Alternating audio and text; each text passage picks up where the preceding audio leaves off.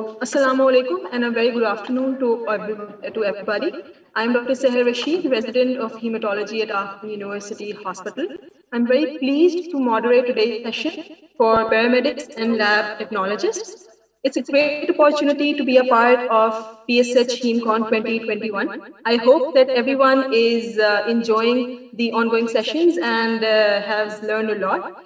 And I also hope that today's session is going to be equally interesting and informative. So for today's session, we are going to have a total of 7 talks. We also have 2 esteemed panelists, including Dr. Bushra Muiz, consultant hematologist. She is currently working as professor of hematology and service line chief of Department of Pathology and Lab Medicine at Akron University Hospital.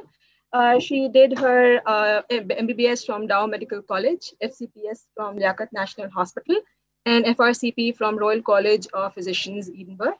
She has numerous publications in national and international peer-reviewed medical journals and has attended multiple national and international conferences.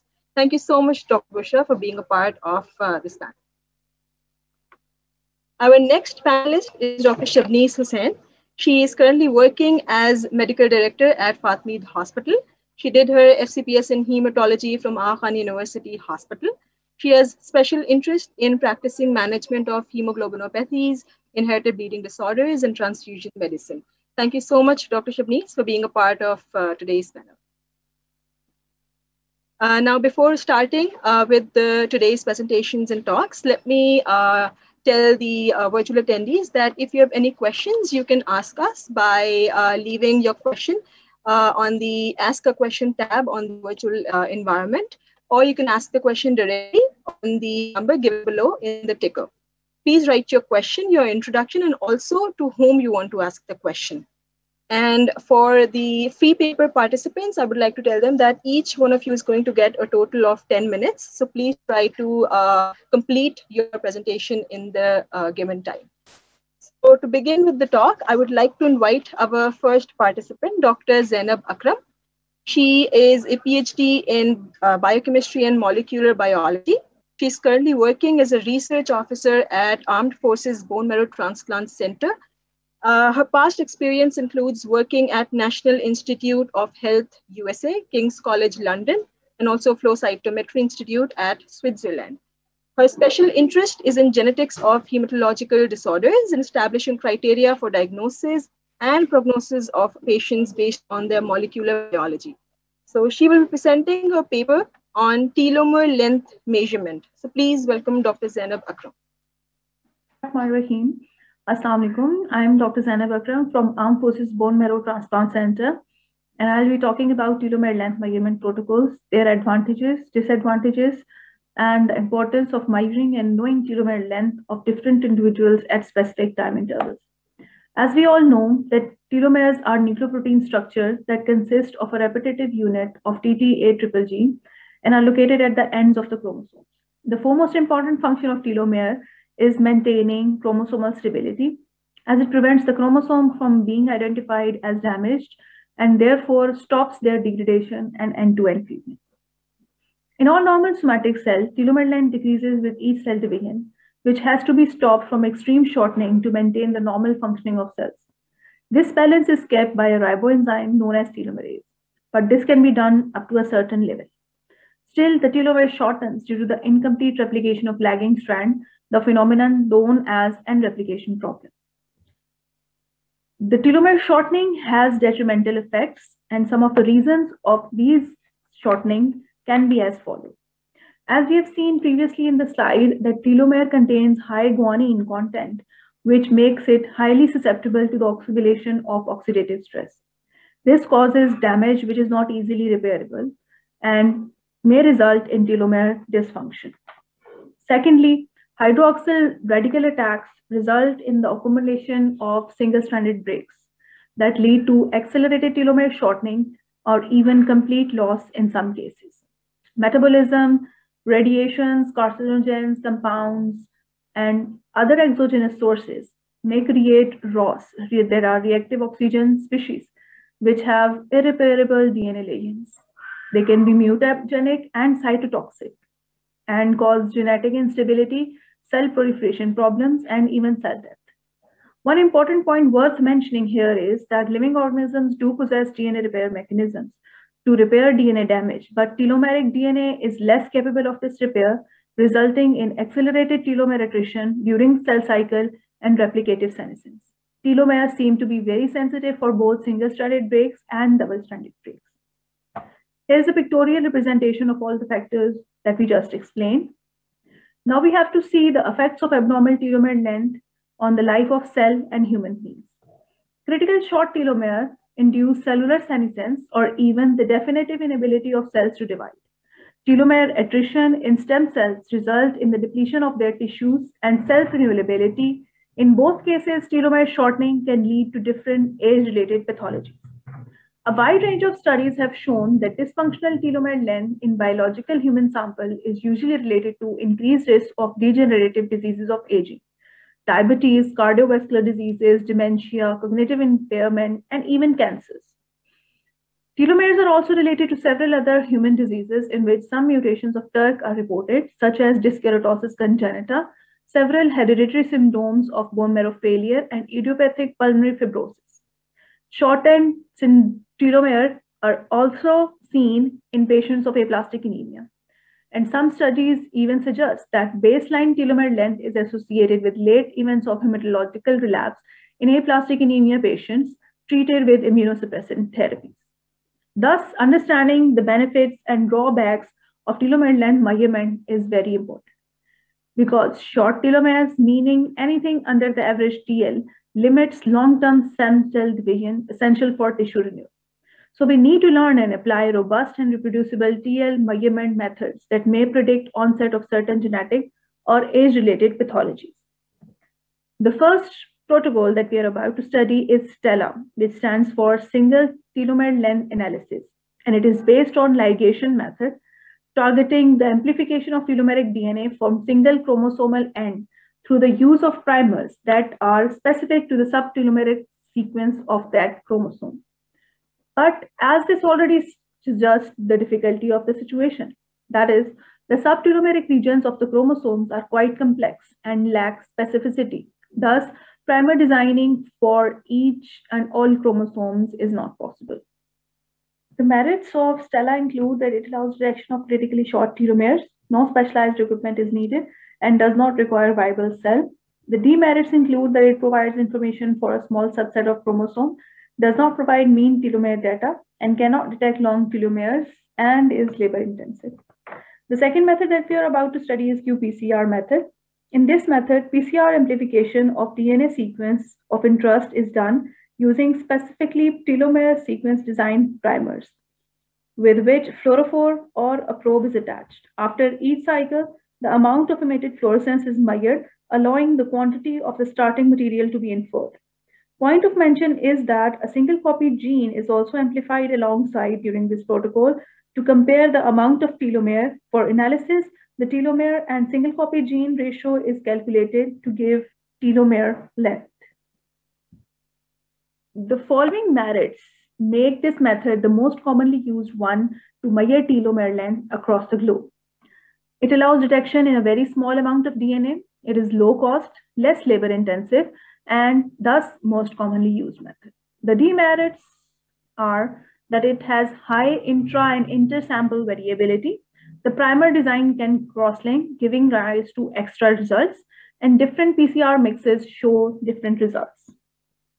Southern blotting is a modified version of telomere restriction fragment method, TRF method, that was the original technique developed to measure telomere length. Therefore, it was also called as gold standard. In this protocol, DNA is exhaustively digested with cocktail of cutting restriction enzymes. These enzymes do not have any recognition sites within the telomeric or subtelomeric region. Thus, the telomeric DNA is not cut and remains intact.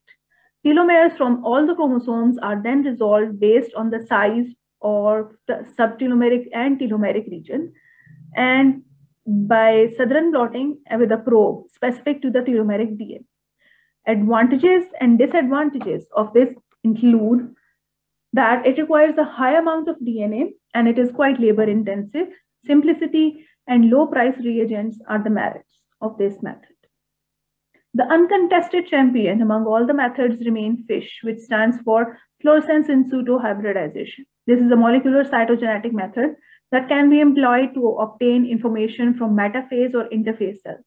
This method is based on hybridization of telomeric DNA of fixed cell with a fluorescently labeled probe with sequence complementary to the repeated unit of the telomeric DNA.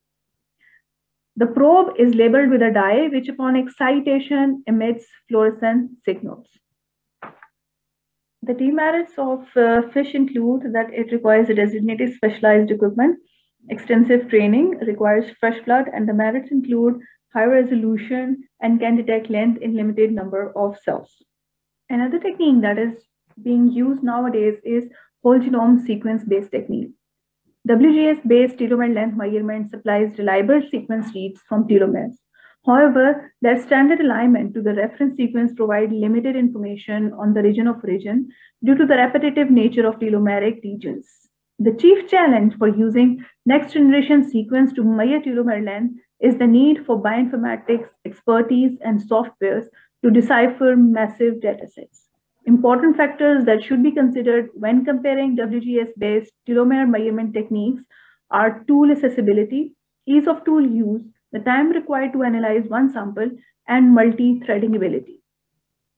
Now, there are some suggestions based on literature reported that can be used to maintain the telomere length.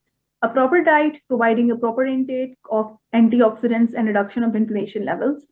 Iron is very important trace element for maintaining a metabolic homeostasis and genome stability.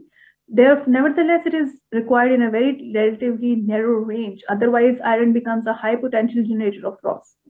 High levels of plasma vitamin D are associated with long telomeres.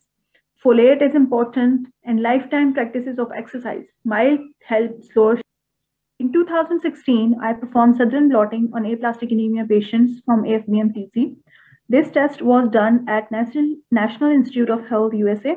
This table shows that telomere length was measured in 10 patients with TERT and TERK mutations. The highlighted patients are the ones that have low telomere length as compared to the average ones. The telomere length of these patients was again compared to their ages, and it is represented in this graph. This article was published from this work, and it can be studied to understand the results in detail. Nowadays, we have established telomere length measurement protocol for research purposes at AFBMTC through qPCR method using Cawthon methodology. We are comparing telomere length of aplastic anemia patients with age-matched healthy control samples. Our initial data is quite promising, and we intend to extend this facility for inherited bone marrow failure syndromes and other telomeropathies.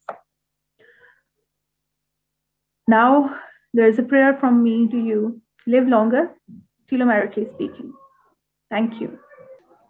Thank you so much, Dr. Zainab, for your very informative presentation on telomere length measurement, its uses, and also different methodologies, and also sharing your ongoing work as well.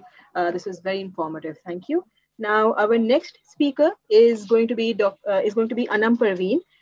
She's a medical lab technologist from Children's Hospital Lahore.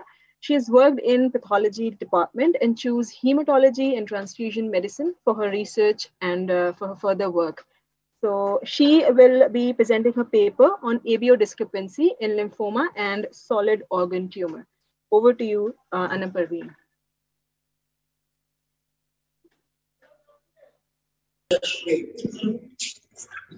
Assalamu alaikum. I'm Anum Perveeen from Lahore, and today's my topic is ABO discrepancy in lymphoma and solid organ tumor patients. Background: ABO blood group discrepancies are frequently encountered in patients of lymphoma and solid organ tumors that results in discrepant results of forward and reverse blood grouping. The objective of my study is to determine the frequency of ABO discrepancies in patients of lymphoma and solid organ tumor, and to further categorize these discrepancies as they are in discrepancy 1, 2, 3, and 4 types. This observational study was conducted at the Haematology and Transfusion Medicine Department, the Children's Hospital and ICH Lahore from October 2019 to January 2020. A total of 105 samples were analyzed from patients of lymphoma and solid organ tumor. Their chemotherapy status was also noticed. Forward and reverse blood grouping was performed by tube method following standard operation procedures. Autocontrol was also run along. A total of 105 samples were analyzed. Among them, they are further categorized according to the base of ages. As on group 1, from age 1 to 5, I received 30 samples from this group age 1 to 5.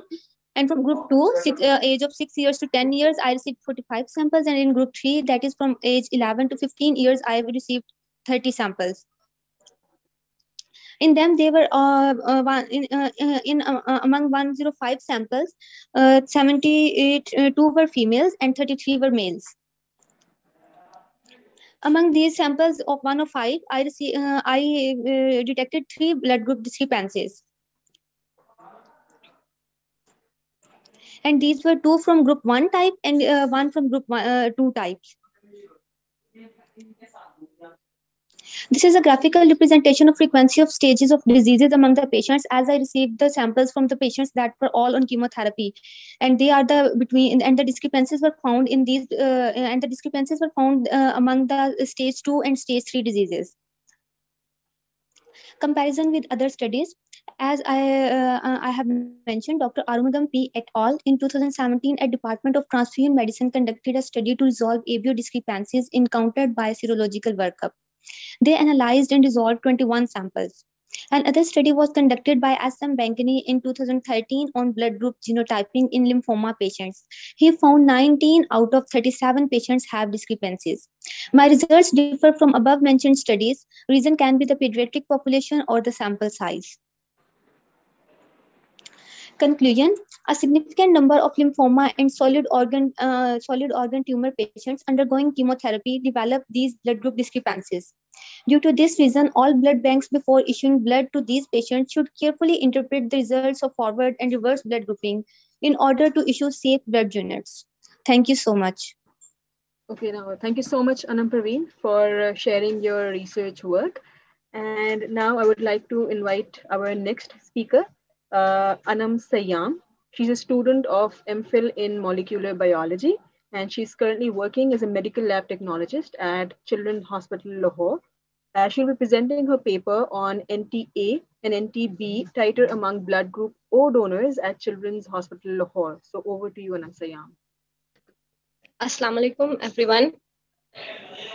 My name is Anum Syyam, and I am going to present my research on topic NTA and NTB titer among blood group O donors in Children's Hospital, Lahore. Group O donors are readily available in our environment and are used as universal donors in various environments. However, high titer IgG, NTA, and NTB hemolyzins in the donor blood can cause destruction of recipient RBCs. Previously, various studies reported the presence of these hemolyzins, and the results showed wide variations. The objective of my study was to determine prevalence of NTA and NTB hemolyzins among blood group O donors and the titers of IgM and IgG, NTA, and NTB among these donors. This was an observational study conducted at the Department of Haematology and Transfusion Medicine, the Children's Hospital, and the Institute of Child Health, Lahore, from October 2019 to January 2020.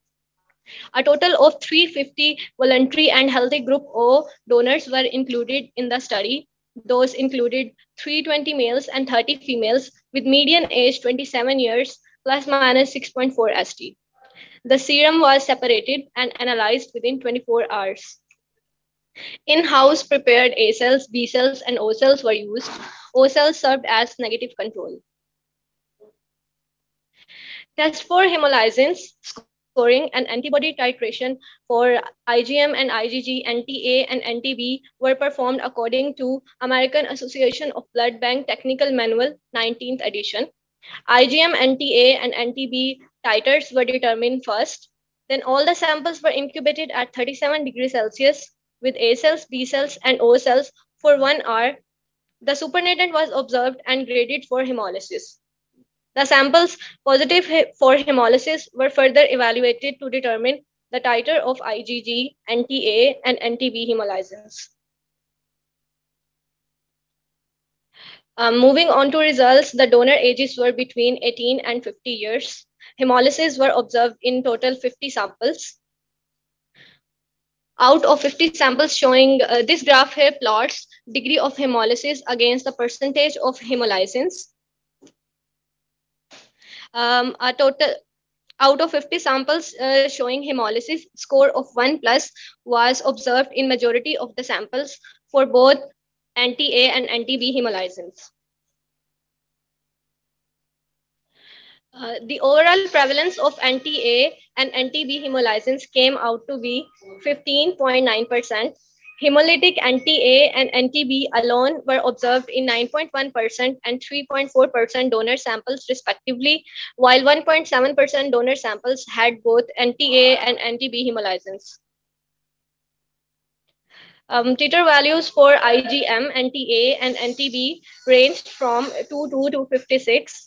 NTA and NTB titre levels greater than 64 were observed in 65.6% and 54.9% donor samples respectively.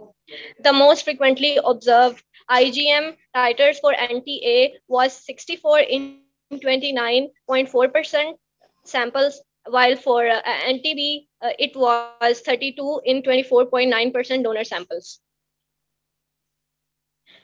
This graph shows titer of IgM and different titers of IgM, NTA, and NTB against their respective frequencies.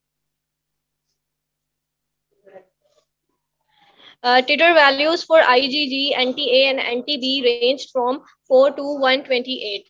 The prevalence of IgG, NTA was higher than that of IgG, NTB in the study population. Most frequently observed IgG, NTA titer was 16. And of IgG NTB was 64. This graph shows titer of IgG, NTA, and NTB against their respective frequencies, and we can see the most frequently observed titer for IgG, NTA was 16, and for IgG, NTB was 64. The mean and median values were higher in NTB in both the IgM and IgG classes.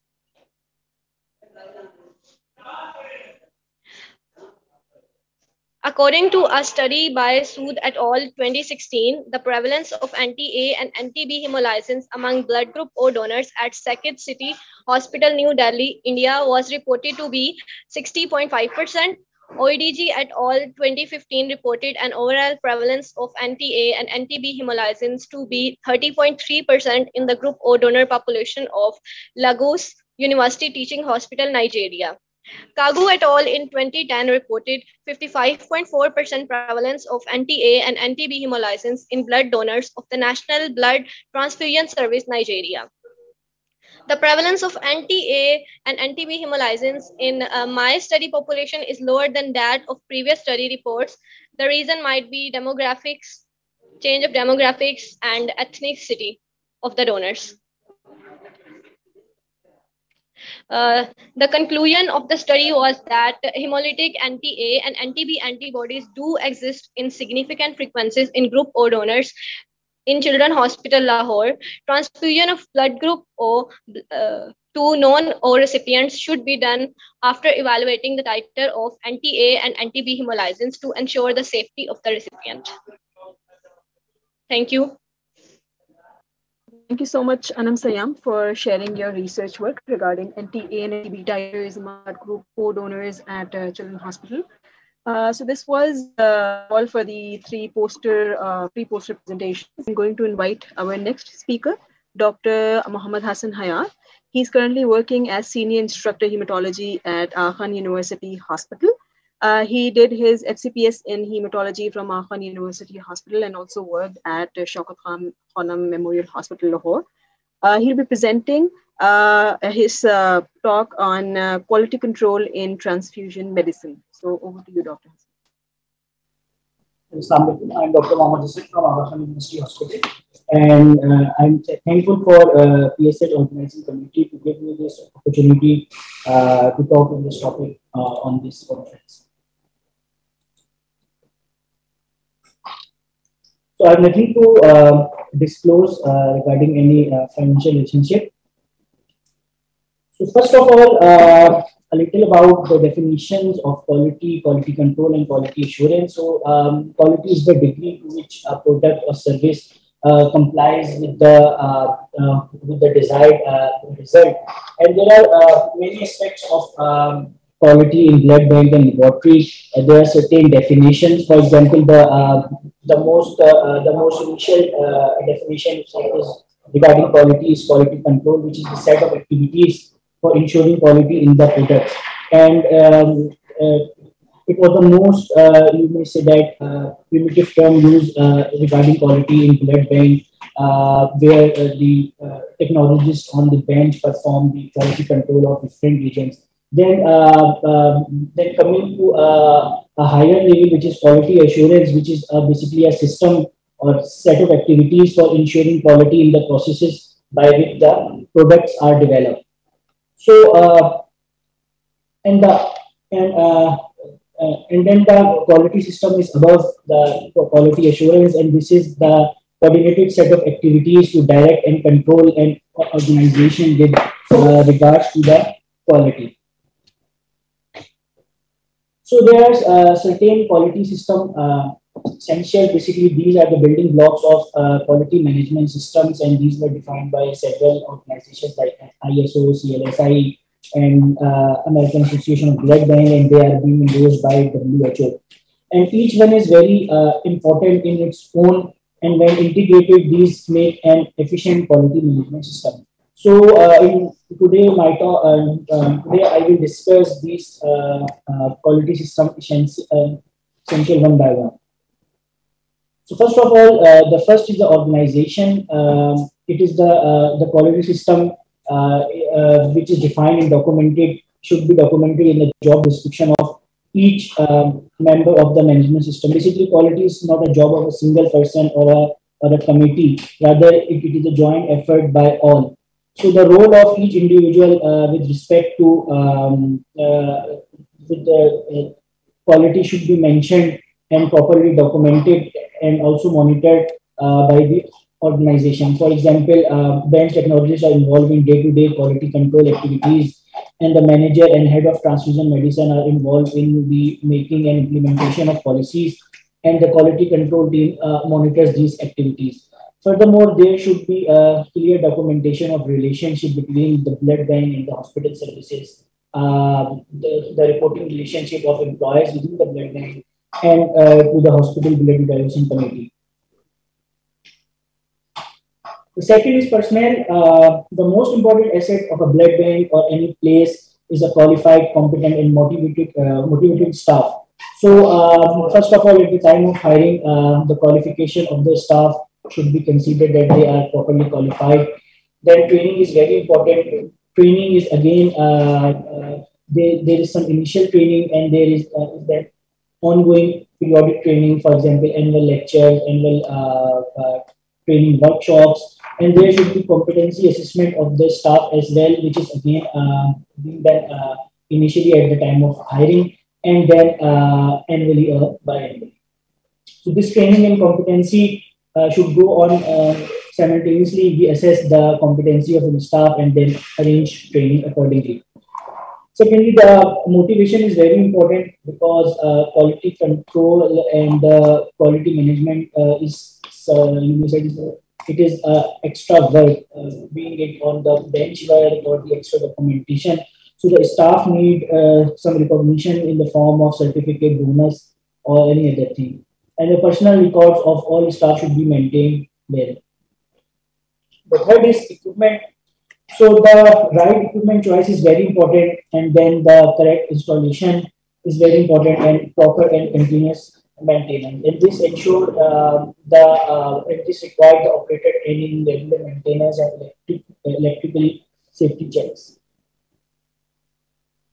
So these are this is the example of the maintenance of some equipment which are commonly used in blood bank, and these are being usually done by the bench staff, but sometimes the equipment required periodic maintenance by the biomedical engineers. So most of these require the maintenance, or you may quality control daily, even 4 hourly, and some require the maintenance on the yearly basis.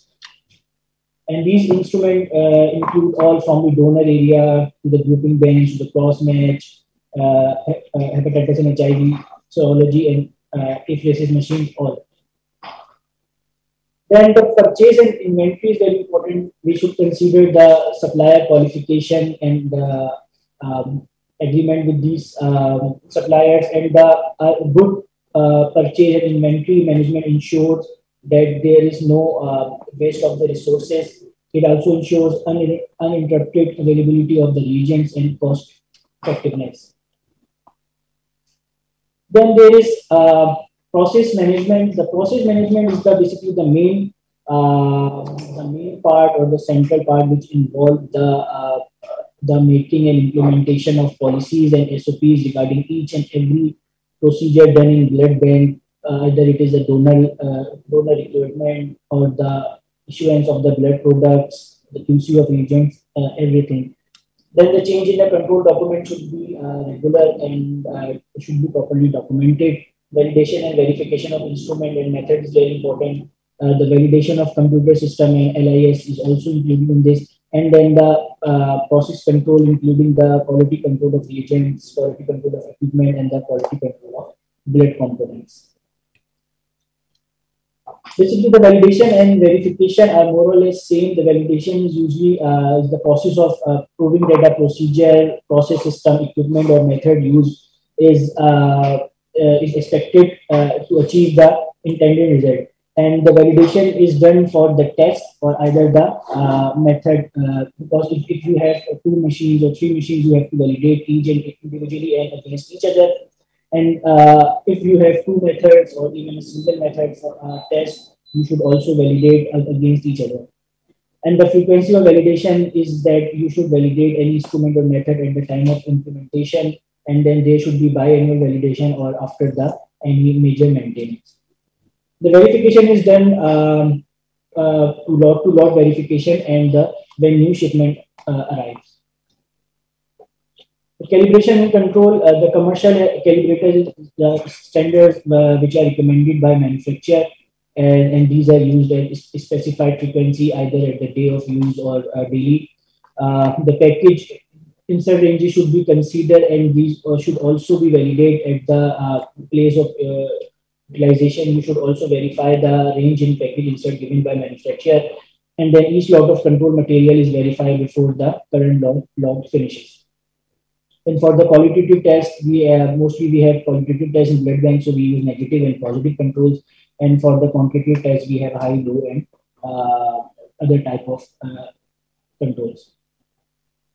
The QC of reagent in blood bank is very important, and we should check the activity and specificity of all typing series, whether it is A, B, or Coombs reagent, and all reagent cells. And each cell used in antibody screening must be checked at each day of use for reactivity of at least 1 antigen. So if you are using a screening panel, you should at least check one antigen for the degree of reactivity.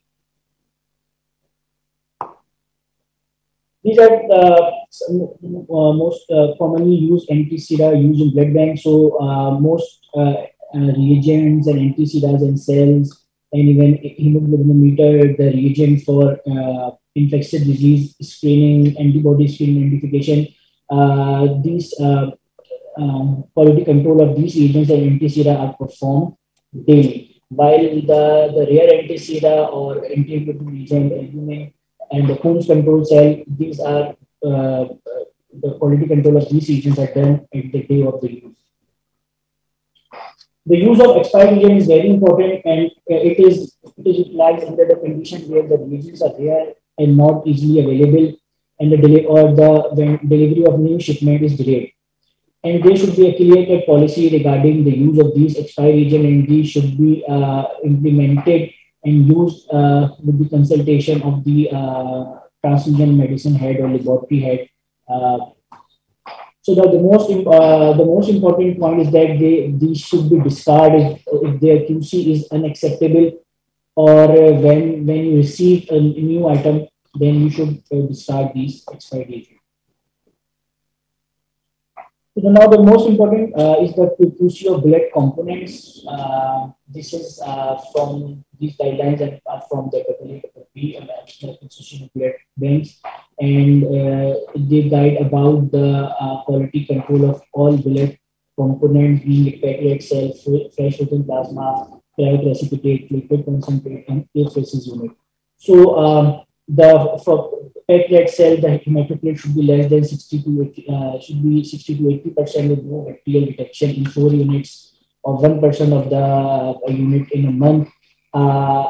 The AFBMTC did not give any quality control recommendation for fresh frozen plasma. So these are from local authorities, and they state that the factor 8 level should be more than 0.7 international unit per ml in a plasma. Likewise, for cryo precipitate, AFBMTC recommended you should send 4 units for factor 8 and fibrinogen levels, and these should be more than 18 international unit and 150 milligram respectively. The quality control of platelet component is important because it also includes the site platelet count. It also includes the pH, and the bacterial growth should be monitored in each and every unit produced by the blood bank.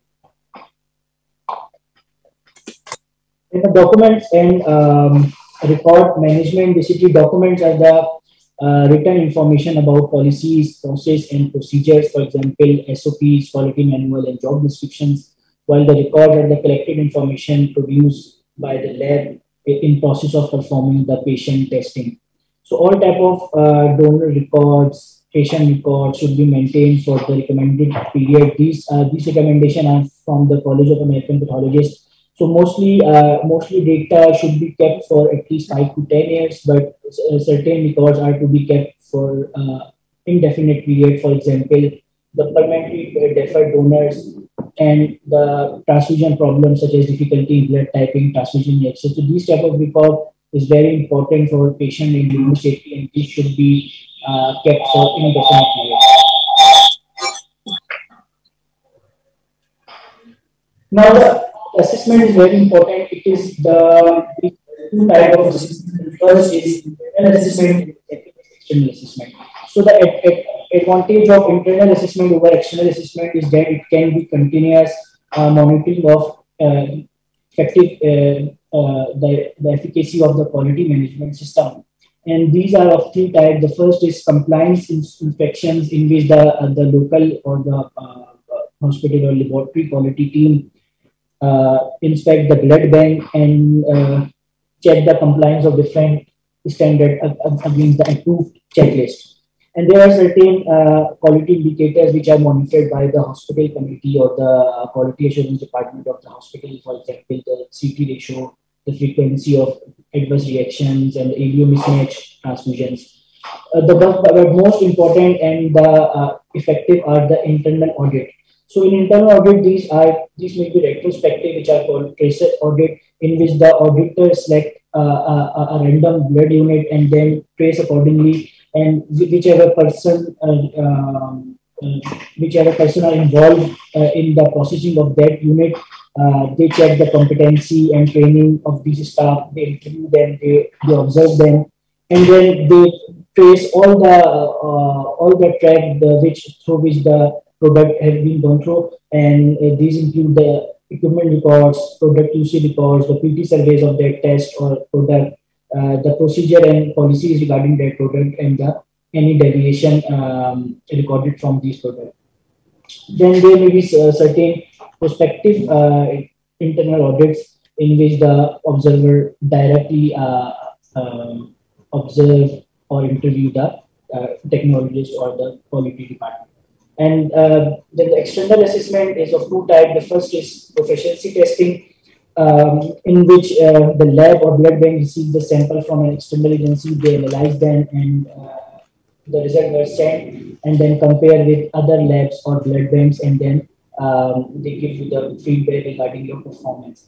And then there are certain external inspection in which the accrediting body or the certifying body, for example, College of American Pathologists or American Institute of Blood Bank, they visit your center and they check the compliance of standards given in the checklist. For example, this is an example of proficiency testing survey sent by College of American Pathologists, and we see that these involve all of the most of the tests performed in blood bank, being like antibody titer, direct wound test, red cell antigen typing, individual absorption, PBO subgroup typing, cross match, and educational surveys, and even the viral marker for HBC HIV. Then information management is very important. The general communication between staff, which may be internally or with the external parties like patient, attendants, visitors, auditors, should be well documented, and all the memos given to staff, meeting minutes, communication with other departments, email, they should be properly documented and maintained in record. Likewise, the laboratory system should accurate and timely information to manage the care of patients, and it should be comply with the regulation that affect their use. The other important thing is the occurrence or non-conformance management, and it involves the documentation of the event with classification. For example, accident, error, deviation. So these are all type of non-conformance. And then the evaluation of the root cause analysis is very important. And then corrective action and preventive action are implemented, and these action then will be analyzed about their effectiveness. Process improvement may be identified from the deviation reports, the customer complaints, QC reports, professional testing results, internal audits, and the external assessment. And this is an example of a plan for the process improvement. There are certain models, for example, Six Sigma models and others. But the most commonly used method is the plan, do, check, and act, in which you plan a change or test which is aimed towards an improvement. Then you carry out the change and then check the result, that what we learned or what went wrong, and then you either decide to adopt the change or leave the change. Customer service and satisfaction is also very important. For blood bank, the customers are donor. So a donor should be satisfied according to satisfied for his requirement and a safe blood donation. The other customers for blood bank are the transfusion services. We basically use the blood. These are physicians, nurses, surgeons, and then of course the patient who receives the transfusion. So both of these require a properly labeled, compatible blood, which should be free of any infectious organism. So these all customers should be satisfied. And then the blood bank should consider requests for expanding existing services or the introduction of new services from various departments. The last is the facilities and safety. So regarding the facilities and safety, these should be all type of safety, being general safety, biological safety, chemical, radiation, fire safety, and the Institute of Blood Bank should have a plan for disaster management. There should be a proper plan for ventilation, sanitation, and disposal of hazards. Certain examples of facilities and safety management blood bank include the provision of safety hoods, the component storage area, the separate benches for specified work, donor area, and the most important, the irradiated room. So in summary, the quality management can ensure consistency of product, reliable results, effective risk-based decision making, and reduction in wastage through minimization of the errors. And it should provide a strong basis for donor, product, and staff safety. So likewise, the success is a journey, not a destination. So is the true quality, which is also a journey, not a destination, because there is always a room for improvement. Thank you. Thank you so much, Dr. Hasan, for your enlightening talk on quality control in transfusion medicine. Now, for our next talk, I hope that the technical difficulties have now resolved and she may be able to share her screen. So, over to you, Dr. Barbara, for your talk on quality in the hematology lab. Yes, thank you, and my apologies. I seem to just not to be able to actually to share my screen or join as a panelist. So I'm hoping this will now work without any problems. Let me just right. Could you just confirm that you can see my screen now? Yes, we can. Yes, that's fantastic. Thank you. My apologies. Right. Many thanks for your patience. My name is Barbara de la Salle. I'm actually, as already been announced, I'm the Director for UK NECRAS Haematology and a board member for the International Society of Laboratory Haematology. And I was just going to give a talk today on quality in the haematology laboratory. So I have no disclosures to make, and what I hope to be able to cover is to be able to look at definition of end-to-end quality management, to understand the impact and incidence of errors in the different phases of laboratory haematology, to raise awareness of harmonisation and standardisation in laboratory haematology, and to review recent guidance on the use of IQC from the International Council for Standardisation in Haematology. And I'm just going to swap my screens. Okay, harmonisation in laboratory medicine. There are many drivers for this, and it's something that's been increasing many times over the last few decades. One of the increasing trends is towards consolidation and networking of clinical laboratories. General, national, international quality assurance accreditation programs, which require greater use of clinical governance. Advances in information technology and shared electronic patient records also mean that there is an increasing need to harmonise the output from different laboratories.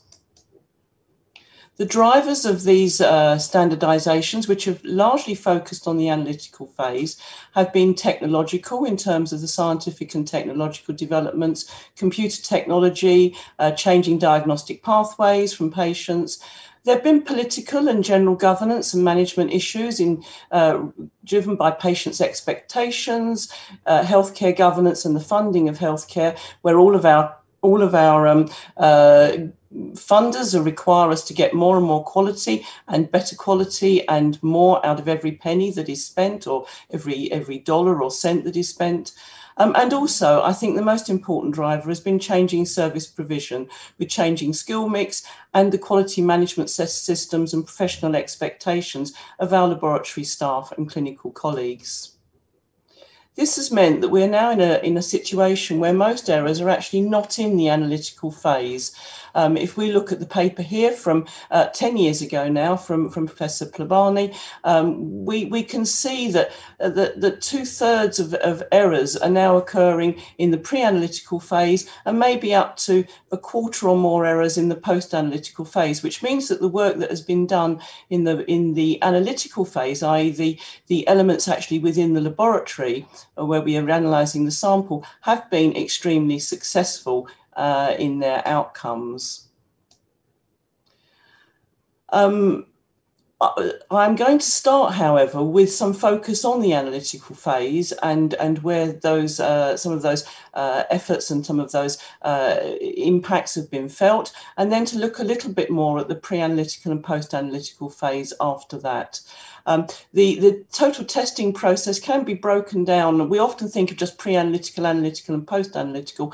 It is often now divided even further into pre-analytical, which comes down to the actual selection of the test and the bleeding of the patients, through to the processing of the sample when it arrives in the laboratory, then what goes on to the actual laboratory analyzer, the interpretation and the actions taken afterwards, and then in the post-analytical phase, the actual correct actions by the clinician on those on the output from the laboratory. The impact in the analytical phase has been very much focused on reducing inter-method variability, so that we can actually say that the result from one laboratory is the same as that from another. And these have relied on three main areas: the calibration and traceability of the test that we are using, quality monitoring in terms of IQC, internal quality control and external quality assessment or proficiency testing, and the audit and accreditation of services. There's also been a lot of harmonisation, I think, nowadays in terms of reference ranges and action points and the units of measurement, so that we do not confuse our clinical colleagues in giving in the results that are issued, and allow them to interpret them in a more straightforward fashion. Traceability and commutability is something that has been talked about enormously, and most of us will be familiar with the traceability ladder. The idea being here is that the result from the individual that is provided for the individual patient is traceable all the way to a higher level reference material, and therefore the results from one method and one laboratory are comparable. Our results from today's run or this week's run or this hour's run are the same as the previous run. And within our external quality assessment, are the results of my laboratory similar to or comparable to those from other laboratories, in particular those using the same technology? IQC is something that we are all familiar with. We will all use very widely from day to day within the laboratory. However, there is still, I think, uncertainty and diversity in what the actual process and what materials and what should be done in order to make sure we are using the optimum IQC arrangements. So are we doing sufficient IQC? Are we not wasting too much of the laboratory's valuable resources on doing excessive IQC? So for that reason, there is now it's actually in publication, a paper from the International Council for Standardization in Haematology on the use of internal quality control for blood cell analyzers. And this has the aim to produce a consensus guideline for IQC for haematology cell counters. It will consider methods, materials used, and validation of those, the frequency of IQC testing, and statistical methods to be used to determine significance of IQC test results. I would here refer people to the ICSH website if you're not used to this. The ICSH, all the guidelines that are produced are available on the ICSH website, and these are available free of charge. There is no cost for downloading or using these, and I think that is very important across the world. So this guideline noted that there are a number of accepted IQC practices in say, in full blood count testing. These are calibration and verification, the use of stabilized IQC materials, the use of moving averages, often known as Bull's algorithm, a sort of statistical approach, the use of retained patient samples to use for inter-instrument comparisons, the use of delta check for patients' results to check, which will help with some of the pre-analytical phases, such as have you got the right blood in the tube, and the verifications of unexpected results by other means, for example, the use of blood films. So looking at those particular approaches, the ICSH undertook a survey. It reviewed the literature from the International Standards Organization, the College of American Pathologists, and the CLSI organisation to see what the literature suggested. It also undertook surveys of IQC, recommended IQC practice with instrument manufacturers and with a number of laboratories across the world, both Europe, China and various other countries. And we got in total, in the end, there were 191 responses in the end from laboratories on IQC practice. And one of the objectives was to estimate the failure limits in IQC that was used by the laboratories. So it was a comprehensive survey. I don't have time to go into all of the aspects of this. However, what the survey did reveal was that there's quite a lot of diversity in the quality practice. there's diversity in the derivation of the action limits used for IQC. 54% of laboratories did not use moving averages in those surveys, and nearly 90% of laboratories did not use retained patient samples to assess the precision and interlaboratory comparison. And there's just some returns there on those three main aspects that are being published in the paper. And you can see there were responses there from China, Ireland, Spain, the United Kingdom. So quite a wide range of countries. There were also the responses all covered all of the main analyzer groups. There are differences in regulatory guidance between the main publishers of regulatory guidance, and that would cover ISO, the College of American Pathologists, and the CLSI organisation. And there were variations also in manufacturers' recommendations, depending upon the geographic area in which their machines were being sold. So, on the basis of that, and of course this is very comprehensive and long paper in actual fact, and I think will actually be published in 2 parts back to back in the near future. The recommendations that are held in the paper on IQC methods are that the laboratory should use a manufacturer's commercial control or the equivalent for every reported parameter, that is every parameter that is reported for the patients and in the full blood count. You should use a third-party control if that is shown to add value. And there is a lot of confusion over third-party controls. It is something that certainly within the ISO standard, for laboratories, it is recommended that third-party controls are used. However, if you look at the actual source of what is being sold as a third-party control, many of these are only the same material as is being provided from the manufacturer's control. There are really, in terms of commercial control materials, there are really only 2 main manufacturers of this globally in cell counting. So yes, use a third-party control if it is shown to add value to your quality control program. It is recommended that patient mean analysis, so the X-bar or the Bull's algorithm, is used to detect drift in your results. It is also recommended that retained patient samples are used to assess inter-instrument performance. So if you have more than one analyzer in your laboratory, then you can use retained patient samples to cross-check from one analyzer to another. Delta checks should be used, and these usually can be supplied through the laboratory information management system to check the results of your patient today with the patient with his or her results that might have been from yesterday or last month, because this will help detect pre-analytical errors in patient sampling and patient labeling. And where you get an unusual blood film result, whether you get an unusual blood count result, for example, an unusual platelet count result or an unexpected white count result, then these can be verified by other methods, for example, the use of blood film examination.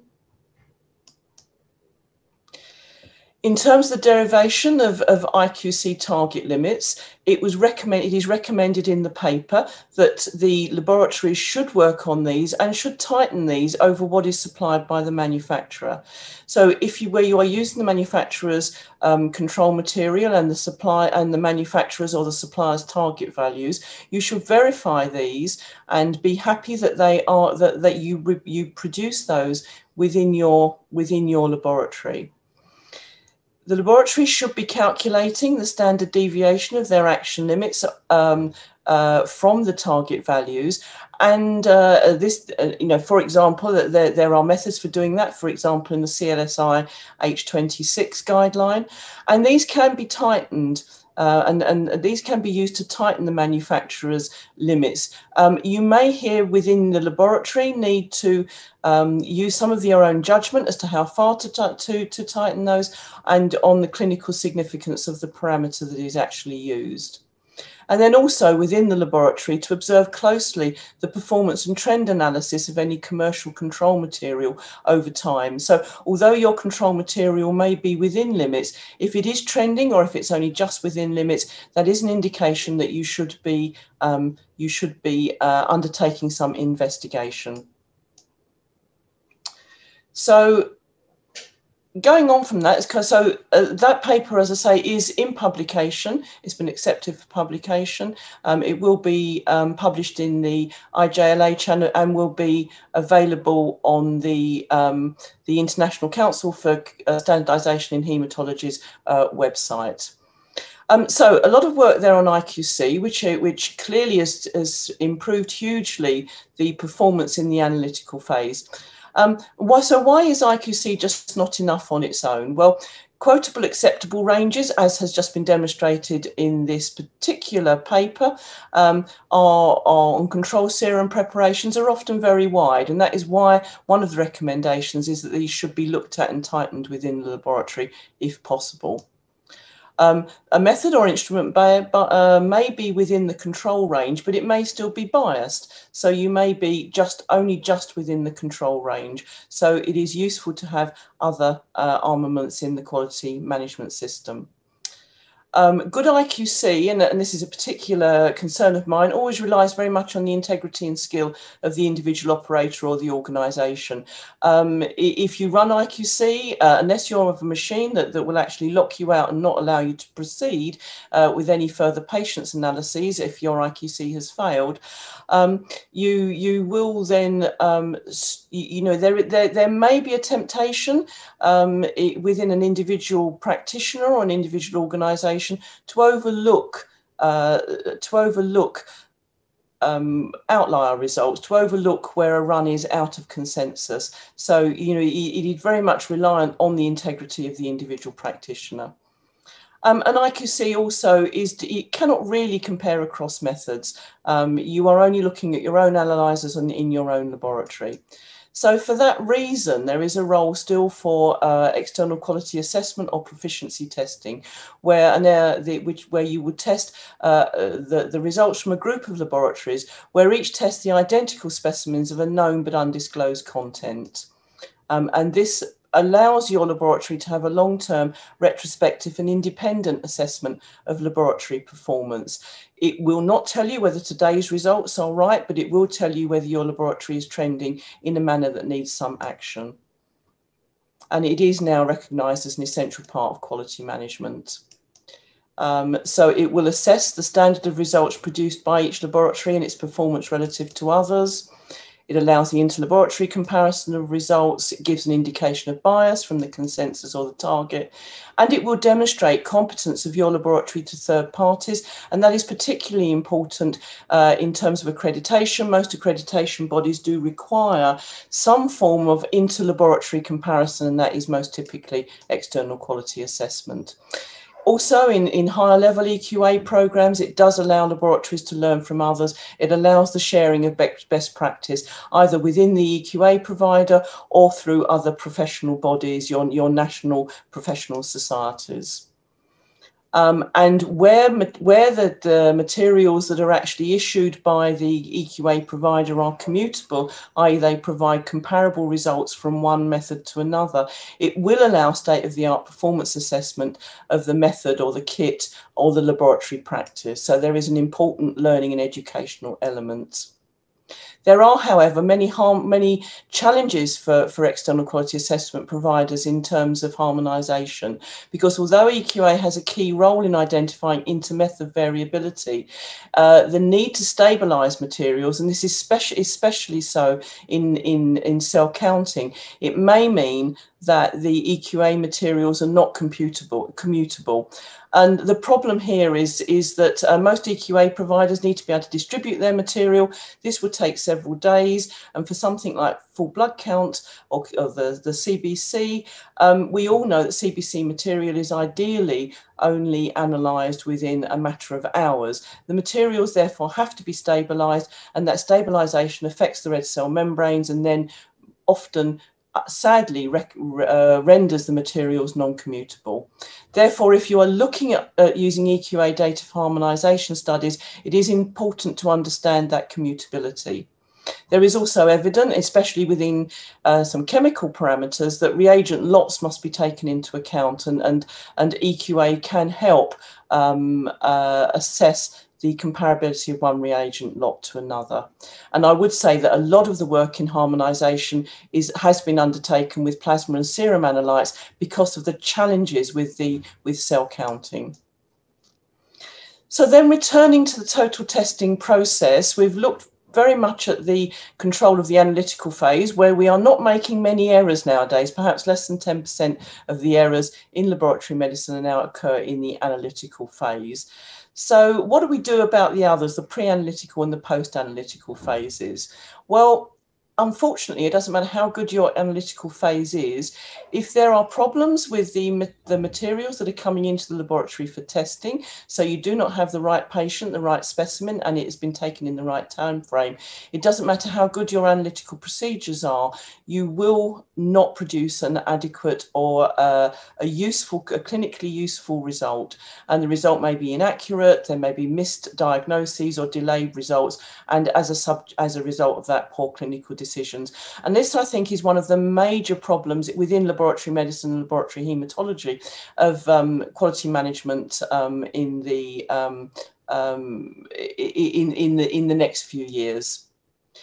The international standard that covers laboratory practice, ISO 15189, does require laboratories to establish quality indicators to evaluate performance throughout all phases. This is a little bit tough on the laboratory because often the pre-analytical phases may be a little bit beyond their control. However, the laboratory should have documented processes for their documented procedures for their pre-examination process to ensure the validation results.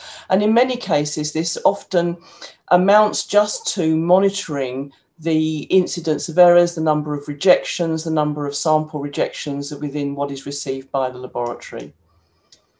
There was an excellent paper that was actually produced by the European Federation of Laboratory Medicine. Again, this is freely available from the EFLM, which looked at many of the issues around sample collection and quality. And within haematology, just to list some of these, they may be samples collected from the wrong collection site, where they may be contaminated with infusion fluid, or they may be hemolyzed, poor collection technique with excessive venous stasis or the wrong gauge of needle, samples collected into the wrong anticoagulant or the wrong specimen container or the wrong volume, clotted samples, which is the most common cause of sample rejection within haematology, underfilled and overfilled specimen tubes, and samples which are either over or under mixed. And these are all have been demonstrated to affect the outcome of the results within the laboratory. And I would recommend this paper to you because it gives a lot of very detailed guidance on sample collection and the quality impact of poor sample collection.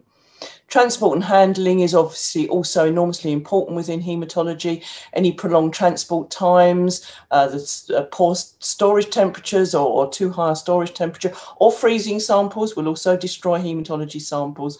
Pneumatic tube delivery systems have caused problems with platelet counts in some patients with particularly fragile platelets, which are those on, for example, on leukemia treatment, and excessive or inadequate mixing before analysis. And we certainly see this as a major problem within the EQA results that are returned. And they will cause morphological changes, incorrect cell counts, red count platelets and white cells, and changes in MCV. There are a number of error monitoring programs which allow the laboratory to track the numbers of errors.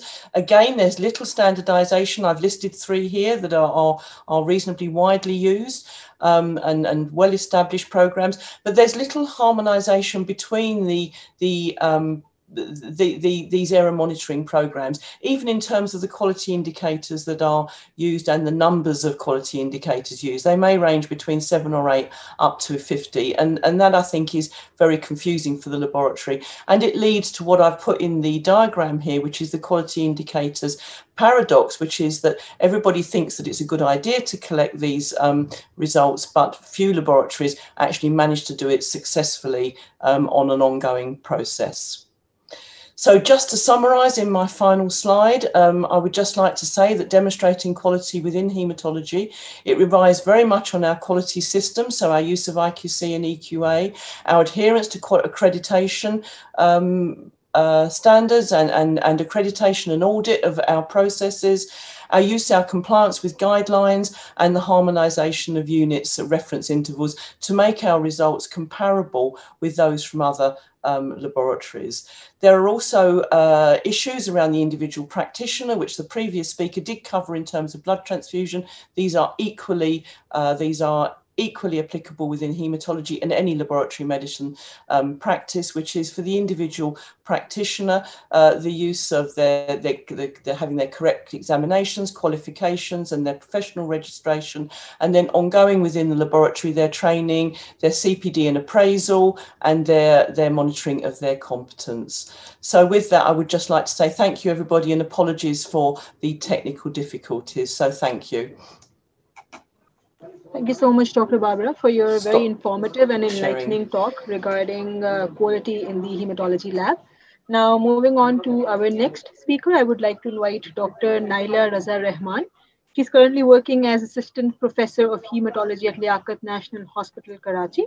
Her areas of expertise include anemia, clotting disorders, and hemophilia. She will be discussing morphology in common hematological disorders. So over to you, Dr. Naila. Thank you, Seher. I'm Dr. Naila, as you may be knowing. So the topic assigned to me is common morphological abnormalities seen in CBC findings. Okay, so let's start with the, I'll try to share my screen first. Okay, now, can you see it? Can you hear me? Okay. Yes, we can hear you, and we can also see your screen and your presentation. Right, good. As I mentioned before, that morphology or review of peripheral smear still remains an integral part of complete blood count, despite recent advances in automated analyzers and even the introduction of artificial intelligence for comprehending human tissues, which is just around the corner, but still in third world countries and even in advanced countries, a good morphology can take you places, right? So in my talk, I'll just mention the major salient indications for slide review and the role of a good quality smear that plays in helping your morphological findings. And then we will have a slideshow about some common morphological abnormalities of different blood cells, and then a few tips at the end, how to be a skilled morphologist. I have no disclosures. All right. So when is peripheral smear review indicated? It is a routine requirement of complete blood count, especially in those areas where a 3-part differential is available or a 5-part differential is available. It provides important diagnostic information about any underlying disorder related to any of the blood cells.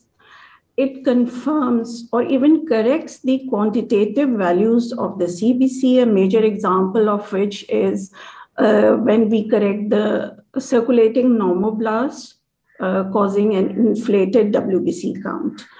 Then it is always recommended when the automated analyzer gives a flag. So before embarking on reviewing the slide, there are some major prerequisites to make a quality smear.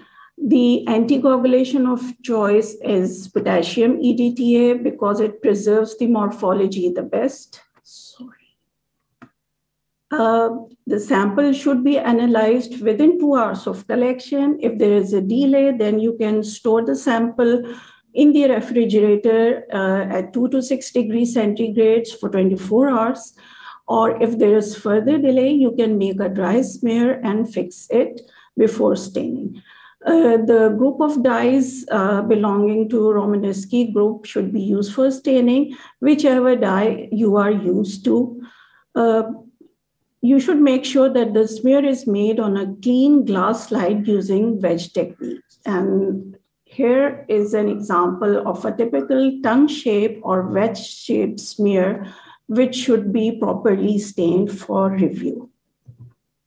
All right, when we go to the microscope, first we have a bird's eye view at low power, and then we go to the high power, either mostly we review slides at into 40, or for those of you who are more expert, into 20 also does, because you have a long tray of slides to review. So you have to be skilled enough to assess any abnormality.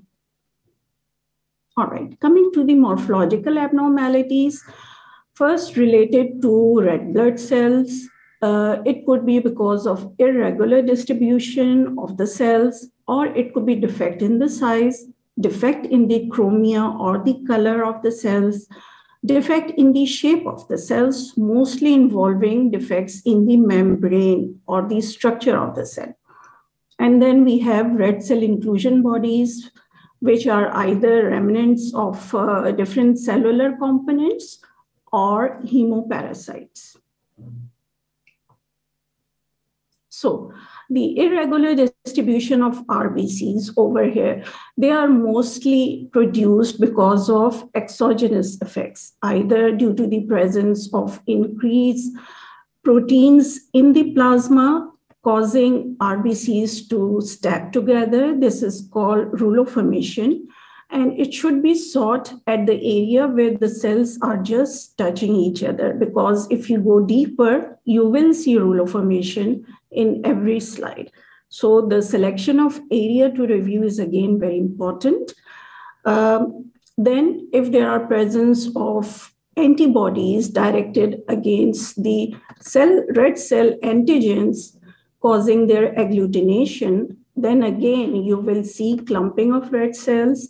Small clumps are seen in a warm type of antibody, whereas larger clumps are seen excuse me, in cold agglutinin disease or due to cold antibodies.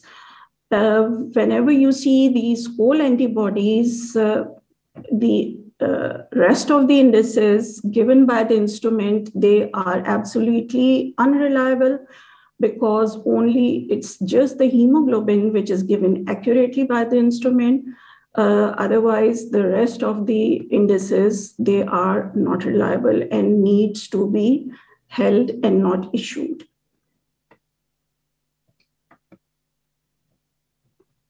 Coming to the variation in the RBC size, there is a red blood index called red cell distribution width, which tells you about the degree of variation. Okay? So the cell size can be either smaller than normal, causing these formation of macrocytes, typically seen in hyperchromic anemias and iron deficiency anemias, these microcytes, and they are hypochromic as well. And there are presence of these pencil-shaped cells called elliptocytes. They again have a central pellar in between. Okay. And when the size of the cell is increased, they become macrocytes, causing increase in MCV. And here you can see ovalocytes, some teardrop cells, and hypersegmented neutrophils. These are the typical findings seen in megaloblastic anemia due to B12 or folate deficiency. Sometimes you will get normal red cell indices. That is because of a dimorphic population of both hypochromic microcytic as well as macrocytic morphology, seen mostly in cases of malabsorption. So here again, the value of peripheral smear is very important. Or it could be a slide post-transfusion, giving normal indices. All right, coming to the chromia of the red cells. The red cells, sometimes the immature red cells, they are called polychromatic cells. Poly because their color is not the typical rust color of the mature hemoglobin, but they contain some remnants of RNA and ribosomes within them, due to which they have a dusky gray appearance. And these are large size cells, and normally they are present in about 0.5 to 2.5%. But their concentration increases whenever there is increased stress on the bone marrow due to blood loss or because of hemolysis. A better way of counting these cells is going for using a supravital stain, which is the new methylene blue, for counting these reticulocytes. And as you can see, this network of RNA remnants make these polychromatic cells on a Romanowski stained slide much more clearer to count. So the chromia of the cells is also important. Now coming to the abnormalities in the red cell shape. Most of these abnormalities are related to the membrane defects. Okay? So you may encounter these spiky cells, which are called spur cells. The name is derived from acanthocytes. Acanthos stands for these thorns. So you can see that they are dense cells with no central pillar, and they have got prominent spikes on them. You may also get, this type of cells are mostly seen in lipid or cholesterol irregularities, which causes the membrane to extrude out. This is a common presentation we come across. These are called crenated red cells, and is a cause of a common artifact. If the sample is processed late, then it can give rise to these crenated cells. Otherwise, they have very regular margins around them. Mostly these abnormalities are seen in uremic patients or due to electrolyte imbalances. Because of these regular number of small spikes, they are called echinocytes. Echino is a word used for a hedgehog or a sea urchin. So this is how cells were initially recognized. Right. Another membrane defect is this a common feature. These are the target cells, because instead of the clear central pillar in a red cell, the hemoglobin is concentrated in the middle. The main reason is that the surface area to volume ratio, their surface area is increased, so the cell hemoglobin is concentrated in the middle as well. And these target cells are seen in many hemoglobinopathies, and they are a common feature of post-splenectomy samples, and they are also seen in acute liver failure. Now, these are teardrop cells. Dacrocytes is the older name used to describe them, and they are seen mostly in conditions where the matrix of the bone marrow is disturbed, most commonly due to fibrosis of the bone marrow or due to other infiltrative disorders causing formation of these teardrop cells. Now, the name spherocytes is self-explanatory. You can see that these cells their surface area is reduced as compared to the volume, but the cell has not leaked its hemoglobin. The membrane is somewhat intact, and the hemoglobin is packed inside this small volume. This is just opposite to what target cells are made up of. So over here, the cells, they are fragile, and these spherocytes are a common feature seen in hemolytic anemias. They may be seen in cases of burns as well. And there are certain congenital as well as acquired condition giving rise to spherocytosis. Another common feature which we see along with spherocytes is these bite cells. You can see that there are two major spikes, and this is when the macrophage removes the unstable membrane, leaving a bite mark. And these cells are called dagmacytes.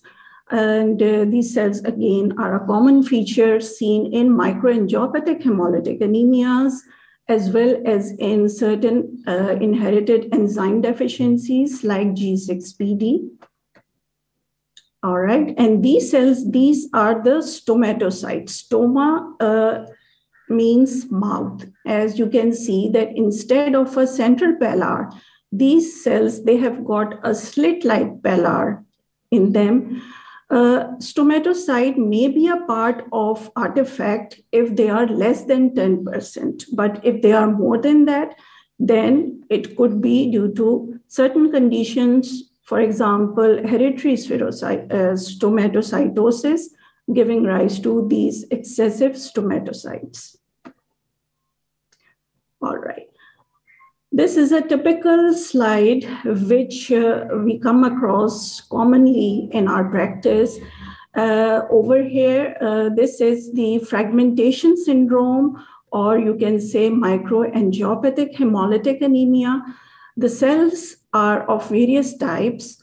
The schistocytes are these spiky cells with no central pallar. They are basically the fragmented red cells, which are formed due to the passage of red cells through fibrin clogged blood vessels and they are ruptured.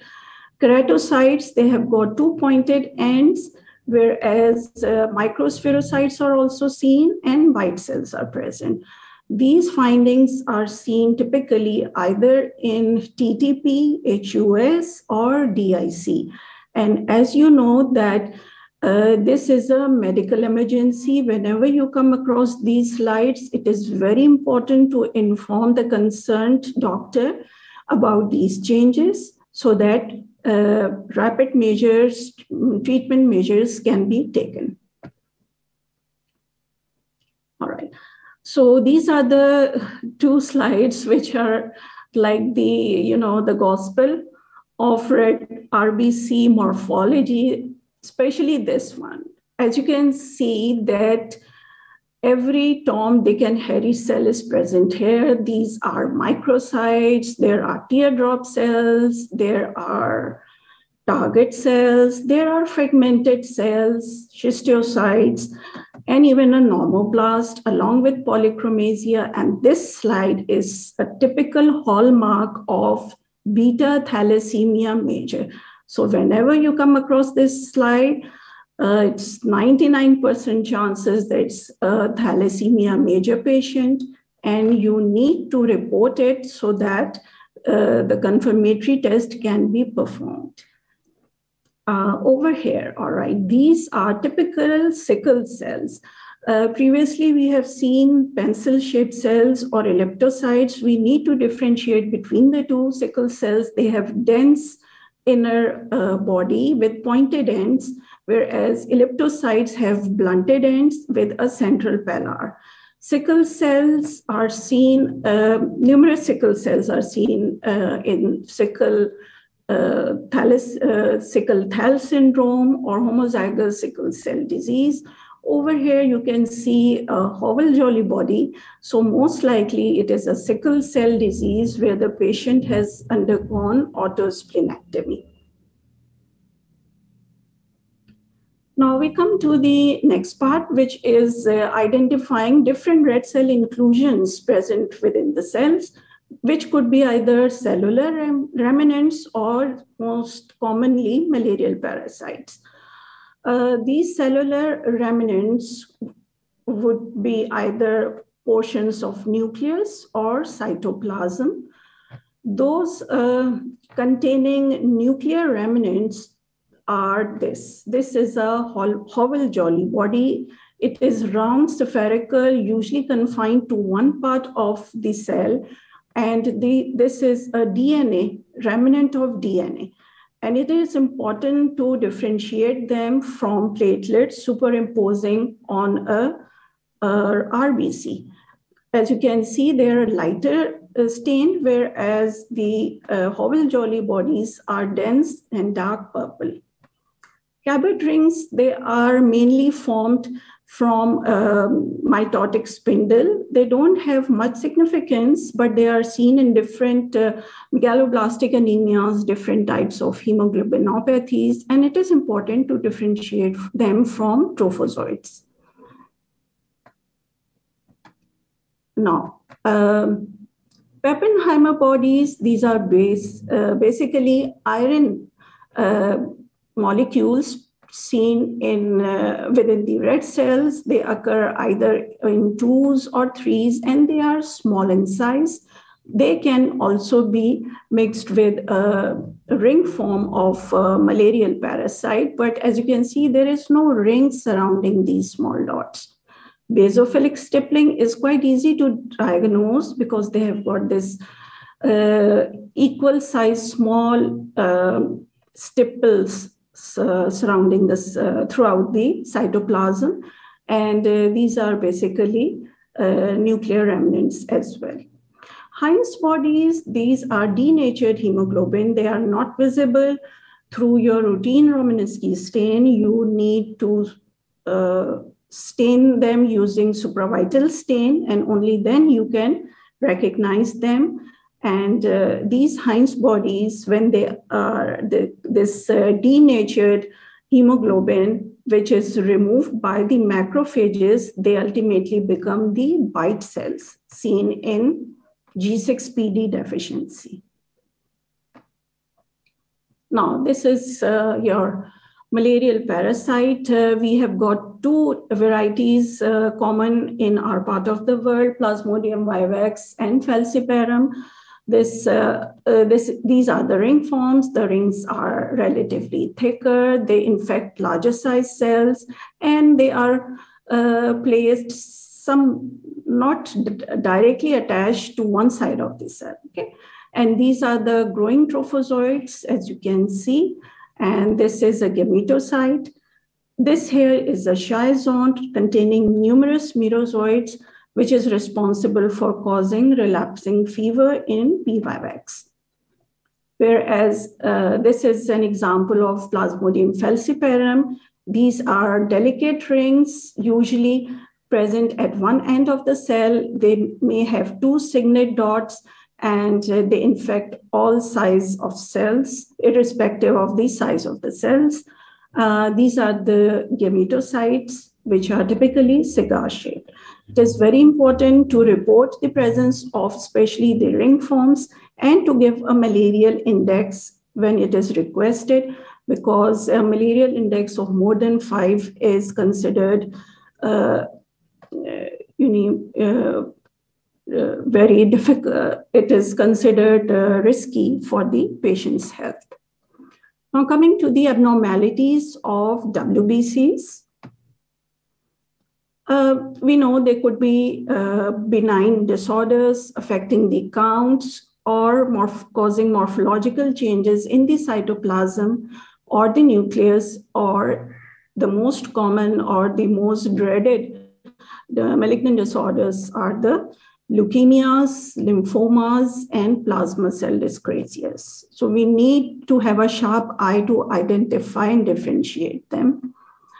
You know that in the peripheral blood, you get these segmented neutrophils and you get these stab cells as well, because the cells are continuously being in a stage of undergoing proliferation, differentiation, and apoptosis. But if these immature cells start coming in the circulation, the term left shift is used.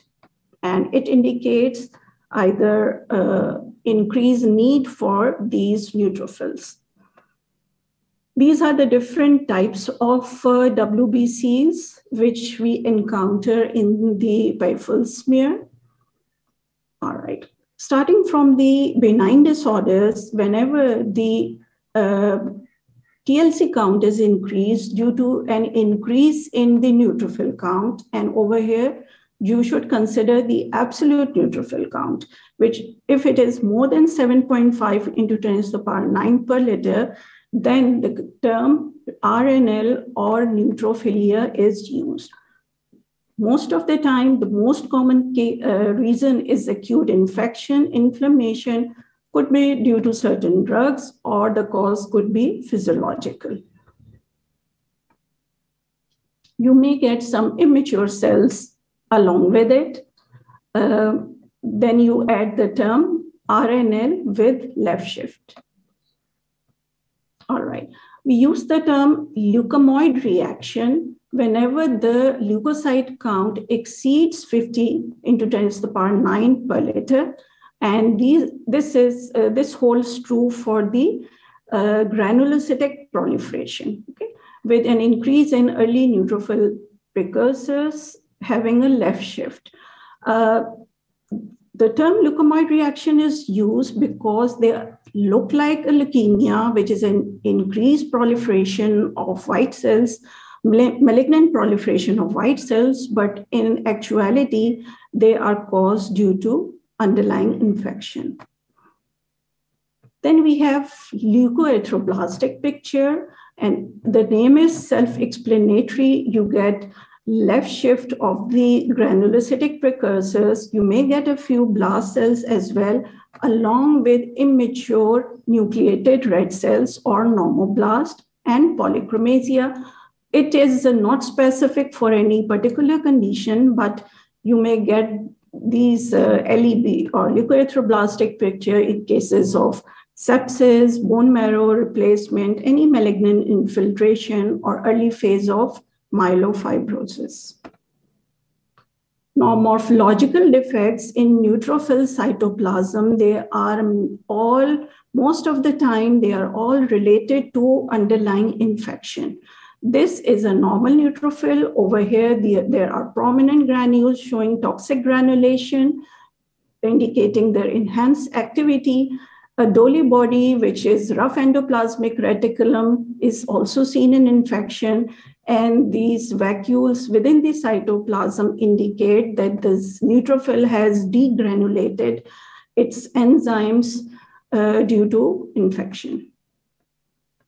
Then defects in the nuclear segmentation could be hypersegmentation seen in infection or megaloblastic anemia, or it could be hyposegmentation or a bilobe neutrophil, which could be most commonly seen in dysplastic conditions like MDS and very rarely in inherited Pelger-Hugh syndrome. You may be lucky to get these dysmorphic nuclear segmentation so that you can complete your numerics from 0 to 9. Coming to lymphocytes, all right. When the lymphocyte count is increased, we use the term lymphocytosis. We have to remember that it is a common phenomenon seen in children because whenever, even if they have a bacterial infection, their lymphocyte count tends to increase. So the age of the child, of the patient is very important in determining whether it is reactive lymphocytes or whether it is a malignant disease. You may get increase in the lymphocyte count with mature-looking lymphocytes and some reactive lymphocytes. This is commonly seen in CLL or chronic lymphocytic leukemias. Sometimes you get these atypical lymphocytes with prominent nucleoli and these irregularly margined cytoplasm, these cells are called atypical lymphocytes and seen commonly in viral infections, namely infectious mononucleosis. Now, over here, there is a comparison. You can see a reactive lymphocyte, which is quite plasmacytoid, and atypical lymphocyte. Increased lymphocytosis causes damage to these cells, giving rise to these smudge cell or smear cells. These are the different types of reactive lymphocytes taken from patients suffering from COVID. So nowadays, COVID has become a part of our life, and we should be aware of recognizing these different types of reactive lymphocytes seen in different COVID patients' lives. All right, you may end up with monocytosis, eosinophilia, and basophilia. Actually, I've got a lot of slides, so I'm just hurrying up. All right, CML, a very characteristic findings. In golden days, we used to diagnose CML based on the peripheral smear, both CML and CLL. So in CML, you get a high TLC count, marked left shift, predominantly myelocyte, metamyelocyte, many basophils. These are the basophils and occasional blast. This is a comparison with CLL. In CML, again, you may have the same features minus the basophils. So it could, with dysplasia, so it could be atypical CML, or it could be a leukomoid reaction. So you need to be sure about what you are suggesting, because it is important to interpret the slide to help the clinician.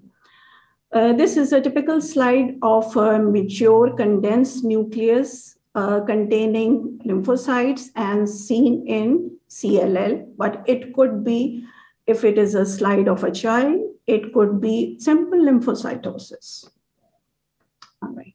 Another important differentiation which we all need to make and be sure about is between the different types of blast. Although it is not mandatory to mention the type of blast on the peripheral smear, just stating the blast is good enough, okay? Because this classification is based on bone marrow. However, if you get an OR rod, which is this red sort of rod structure in the cytoplasm, then you are 99% sure that it is a myeloblast with prominent nucleoli and variable clear cytoplasm. On the other hand, if the cytoplasmic content of the blast is low and they have a clear diffuse open nucleus, then and the size of the blast is smaller, then there are chances that it's going to be a lymphoblast. But you should mention the presence of blast so that it helps the clinician. Now, these are the different varieties of blast, but they are more helpful if we review the bone marrow. Okay. Similarly, different types of myeloblasts which you may encounter, but just mentioning the type of that there's presence of blast is good enough.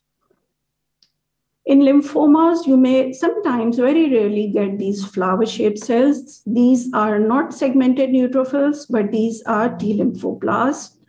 And some hairy projections, if present, indicate presence of hairy cell leukemia and presence of these plasma cell in the peripheral smear. If the count is more than 25%, confirms the diagnosis of plasma cell leukemia. Just a single slide about the platelets. Always make sure that your thrombocytopenia is not because of platelet clumps. So always have a look at the feather edge and look for these abnormal giant platelets, which may indicate the presence of myeloproliferative neoplasia, mainly essential thrombocythemia or even MDS. Now, a few tips how to be a good morphologist. Please participate in external quality assurance program where they provide you with different slides so that you can, hone your skills for identification. If not, at least participate in morphology sessions at the national or regional level, as PSH is regularly conducting these sessions in different centers. Make a teaching box of interesting slides for your own use as well as for the juniors to help them learn. And review, keep on reviewing slides. Don't think that this is not your job anymore, because practice makes a man or a woman perfect. Thank you. Thank you so much, Dr. Naila, for your very informative talk regarding morphology of peripheral blood. Now, moving to our last speaker, Karen. She's the technical specialist, special coagulation with the Hamilton Regional Lab Medicine Program, an associate professor, Division of Haematology and Thromboembolism in the Department of Medicine at McMaster University in Hamilton, Ontario, Canada. She holds an undergraduate degree in education, specializing in adult education from Brooks University, as well as Masters of Science, Health Research Methodology from McMaster University. She also holds an advanced registered technologist certification in hematology and a distinguished fellowship with Canadian Society of Medical Lab Science. She currently holds the office of Vice President, Member Engagement with International Society for Lab Medicine. And she's an author of over 160 publications and has been invited as guest speaker at multiple conferences. So she will be talking about the role of the coagulation laboratory. So over to you, Karen. Thank you very much. I've been enjoying the presentation so far this week, or this morning. So it's extremely early here. It's only 8:10 in the morning here, so bear with me. So it's been a very early, and I'm so happy to be invited. So I have no disclosures. I have no financial relationships, and will not be talking about any off-label use of products in this presentation. Just to give you an idea of where I'm sitting, I am from Hamilton, Ontario, Canada. So we are at the western end of Lake Ontario. And I'm, again, very pleased, and I do thank the organizers for this opportunity. So what are the objectives of today's talk? I'm going to discuss the role of the laboratory in the investigation of congenital and acquired coagulopathies. And this is going to be done through case study presentations, and we'll discuss possible causes of the coagulopathy based on the laboratory test results. So what is the role of the laboratory?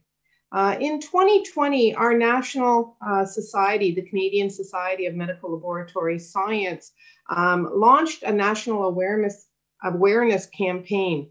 And the goal of this campaign was really to profile the contributions of lab professionals within the healthcare system, especially during this pandemic, where we know the laboratory is playing a key role, often in the shadows of the important work that the frontline workers are doing. But the lab is playing a key role within this pandemic, and our national society decided that it was time to promote that. Interestingly, the lab coat was the messenger, and you can see the sort of indigo colored lab coat there on the bottom right. And what was really neat about this initiative is that they actually, in microscopic type, listed the names of the 1.2 million lab tests that are performed each day across Canada. And they use the color indigo because it represents confidence, intelligence, ambition, and devotion. And I would suggest that that is characteristics of all lab technologists and lab professionals around the globe, not just Canadian. So we'll jump into some cases. So a sample was received on a 37-year-old female inpatient, and the initial workup is listed below. All the tables are formatted the same, with the name of the test on the far left, patient results in the middle, and then the appropriate reference interval is on the far right. So in this scenario, you can see that the INR and the PT in seconds are elevated above our reference interval, as is the PTT. So we have both a PT and a PTT abnormality. So if we think about what could cause an elevated PT INR, and on the left-hand side of this chart, I've listed some possible causes when the PTT is normal. And then on the right, what could be some possible causes of when both the PT and the PTT are elevated. And basically, when only the INR is elevated, we are looking at an isolated factor 7 deficiency. And this could be congenital or acquired. And acquired conditions include early warfarin therapy, early vitamin K deficiency, or early liver disease, because we are only looking at factor 7. When both of the tests are abnormal, you can see that basically we're going fishing.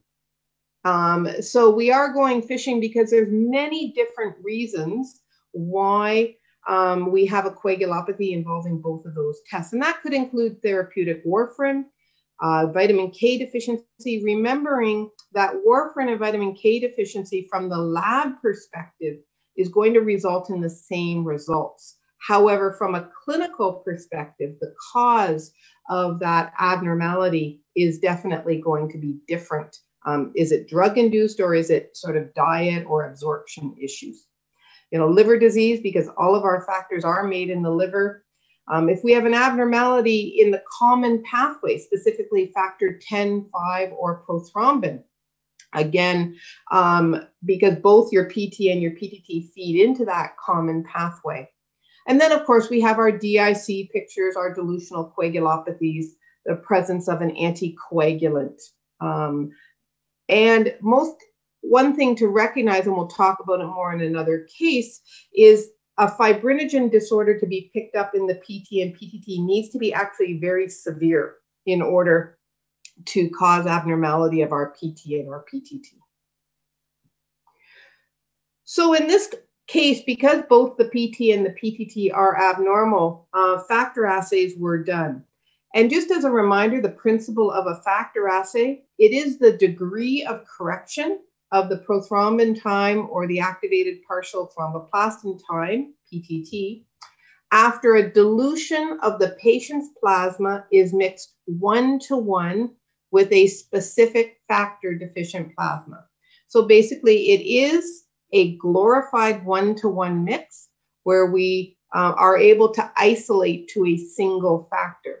So PT-based factors are measured for factor 2, 5, 7, and 10. And we use a PTT-based factor for factor 8, 9, 11, and 12, as well as our other contact factors, prekallikrein and high molecular weight kininogen. We then take that time in seconds after that 1-to-1 mix, and we actually compare that to a calibration curve. So on our x-axis, we have our known concentration of factor, and we had an excellent presentation and summary by Dr. De La Salle on how that calibrator that we're using in our laboratories does need to be referenced back to an international standard, whether that be for the CBC parameters, a chemistry test, a coagulation test. We do need to have traceability back to a validated reference interval, or reference calibrator, my apologies. So on our x-axis, we do have our known concentration. On our y-axis, we have the appropriate time in seconds, and then either manually, if we happen to be doing them manually, and I'm a pretty old technologist, so I do remember doing factor assays manually. And then we just plot those times in seconds corresponding to the concentration, and we're able to get a calibration curve. We read the patient off of the y-axis, and then we can correlate that to a unit per ml activity level. So in this case, all of the factor levels were run because both the PT and the PTT were abnormal. And in this case, the ordering clinician decided to run all of the factors. And as you can see, the results are here. Again, reference interval is the lower limit of our reference interval is 0.5 units per ml, which is 50%.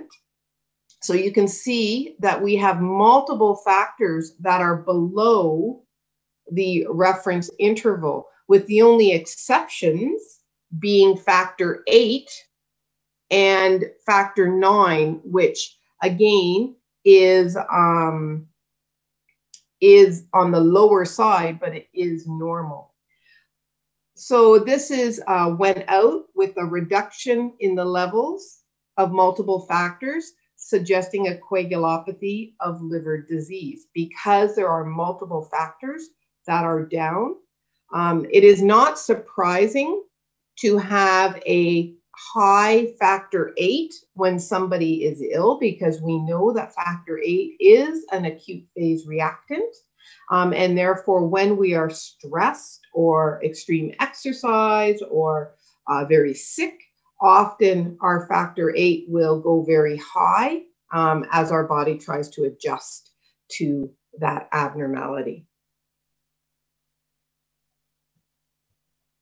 So often we will run all factor assays. However, there are approaches available that limits the number of factors that allow us to differentiate acquired coagulopathies.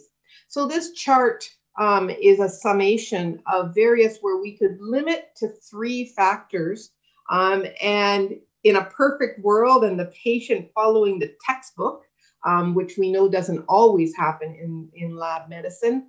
However, if a patient decides to follow the textbook, we can actually use these 3 factors to differentiate between vitamin K deficiency, a coagulopathy of liver disease, or a consumptive coagulopathy.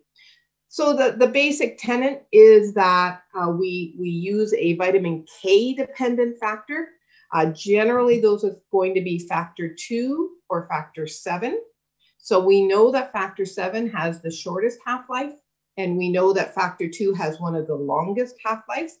So it really doesn't matter which one your lab utilizes. Where the differences are is whether you're looking for early vitamin K deficiency or sort of more established or later vitamin K deficiency, because factor 7 is going to be lower quicker than our factor 2 is going to be. We then test a non-vitamin K dependent factor that is produced in the liver, and that is going to be factor 5. And then we assess factor 8 because there's very unique scenarios where factor 8 would be actually consumed. So in vitamin K deficiency, you just look at those results and see what pattern you're coming up with. So in vitamin K deficiency, your liver is working fine, but where the abnormality is that gamma carboxylation of our vitamin K dependent factors, specifically 2, 7, 9, 10, and protein C and protein S. So when they're being produced, but they cannot, vitamin K is not there to allow that gamma carboxylation step to happen. So they are not functional. So that activity factor level is decreased. Again, liver is working fine. So the level of factor 5 is going to be normal. And as I've already stated, factor 8 is an acute phase reactant, so it will generally be normal to actually being increased depending on the result. Same analogies for coagulopathy of a liver disease. Both your vitamin K dependent factors and your factor 5 are going to be low. Again, factor 8 is produced in the liver. However, the majority of factor 8 is produced outside of the liver. So therefore, we do have a normal to increased factor 8 level as well. And then in a classical DIC, so a brain trauma, ruptured placenta, an obstetrical accident, all 3 of those factors are going to be down. All right, so it's sort of an approach to look at for the investigation of various acquired coagulopathies. Okay. The next case that we'll just sort of discuss is a 70-year-old female who was referred to a hematology outpatient clinic for the investigation of a possible bleeding disorder. As you can see from her results, both of her PT and PTT are abnormal. Her fibrinogen, her close fibrinogen, is within our reference interval at 3.6 grams per liter. However, her thrombin clotting time is unclottable. It is extremely long, all right? So we were unable to get a clot based on this. So these are normal panel assays that would be done on patients referred to our hematologist for a possible bleeding disorder. So what are some causes of an elevated thrombin clotting time? Well, we know that the principle of the thrombin clotting time is where we are timing the conversion of fibrinogen to fibrin by adding an exogenous source of thrombin. So we're not relying on the patient's ability to generate thrombin. We're actually adding that as our test reagent. So obviously, if the patient has a quantity issue of fibrinogen, the main zymogen that we're looking at, then we're going to have an elevated thrombin clotting time. In addition, if the fibrinogen that the liver is producing is not normal, we call that a dysfibrinogenemia. So points number 1 and 2 are actually involving the fibrinogen component. So our zymogen that we're trying to assess is either not being produced or it's being produced, but it's not working properly. So thrombin cannot cleave fibrinogen peptide A or fibrinogen peptide B off of that fibrinogen molecule to convert it to a monomer normally. The third point that could cause an elevated thrombin clotting time is if the patient is on something that is a direct thrombin inhibitor. So that could be unfractionated heparin, or it could be a direct thrombin inhibitor, such as bivalirudin, argatroban, dabigatran. So if they're on an actual direct thrombin inhibitor, of course, now they're on a drug which is going to neutralize or take out our reagent. So therefore, there's nothing wrong with the fibrinogen level or function. However, the reagent isn't there, so our thrombin time is going to be up. The last point, number 4, is doing with the interference with the polymerization of those fibrin monomers that are generated. So in the first step, thrombin has to cleave fibrinogen peptide A and fibrinogen peptide B from the fibrinogen molecule, and that generates fibrin monomers.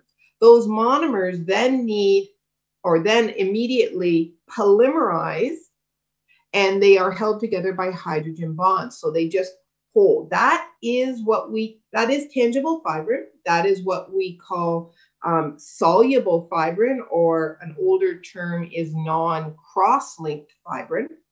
So that fibrin is tangible. It will stop a patient's tooth socket from bleeding.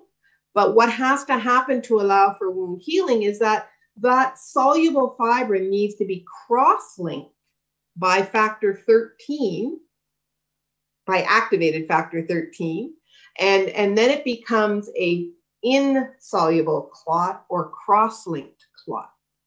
So if during that initial polymerization stage of the monomers, if there's anything in the way of those monomers, there's nothing wrong with the hydrogen bonding.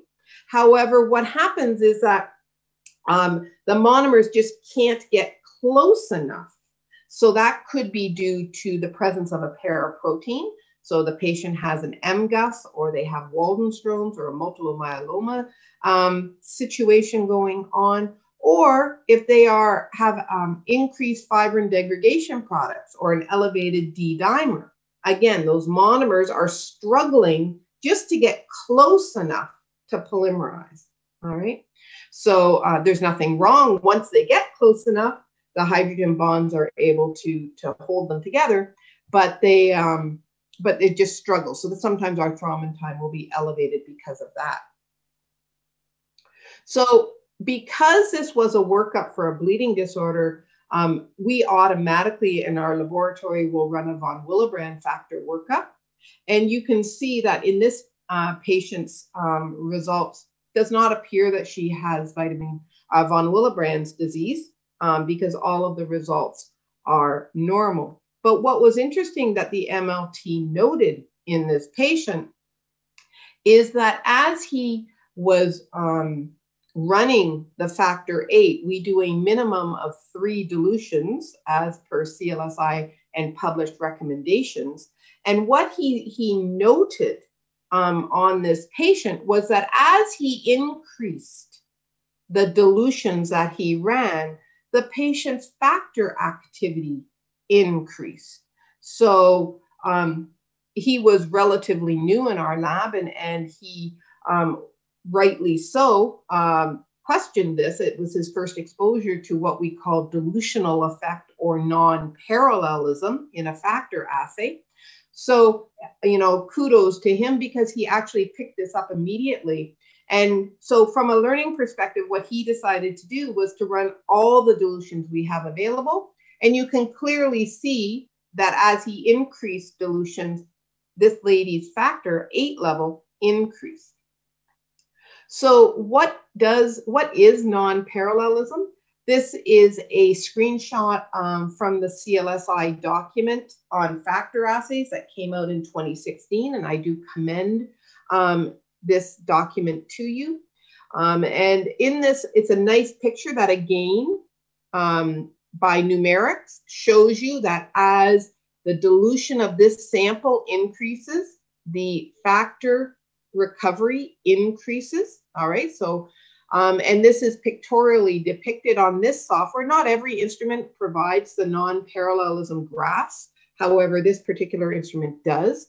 So just to orientate you, the solid line is the standard curve for this factor assay. The small dotted line demonstrates parallelism. So that is what you would expect when you do multiple dilutions on a single sample. You recover the same factor activity. And because it is aligning, it is parallel to the standard curve for the assay. The long dashed line is the patient. And you can see that it crosses the standard curve and is not running parallel. So this is called non-parallelism and is indicative that there is an interfering substance in the sample that could be causing this. So often, as excellent summation again by Dr. De La Salle on the various components of pre-analytical and pre-analytical considerations, often non-parallelism is the result of the presence of an anticoagulant. So that could be, again, unfractionated heparin. It could be a direct oral anticoagulant such as rivaroxaban, apixaban. It could be a direct thrombin inhibitor. But what we have is an anticoagulant that as we increase the dilution to the patient's plasma, we dilute out the influence, thereby recovering more activity. This could also be due to a non-specific inhibitor or lupus anticoagulant. Again, we are diluting out the interfering inhibitor and therefore recovering more. Less commonly, it could be the presence of a high titer specific inhibitor against another factor. And it kind of outside of the scope of today's talk, but we often will see crossover of, say, a factor 8 inhibitor in our factor 9 assay because the inhibitor is so high titer. All right, so there, again, the main thing is as technologists, we need to recognize this dilutional effect or non-parallelism, and we need to bring it to the attention of our head or medical director, whoever signs out on these reports for your lab, so that they can comment on that and or contact the consulting physician.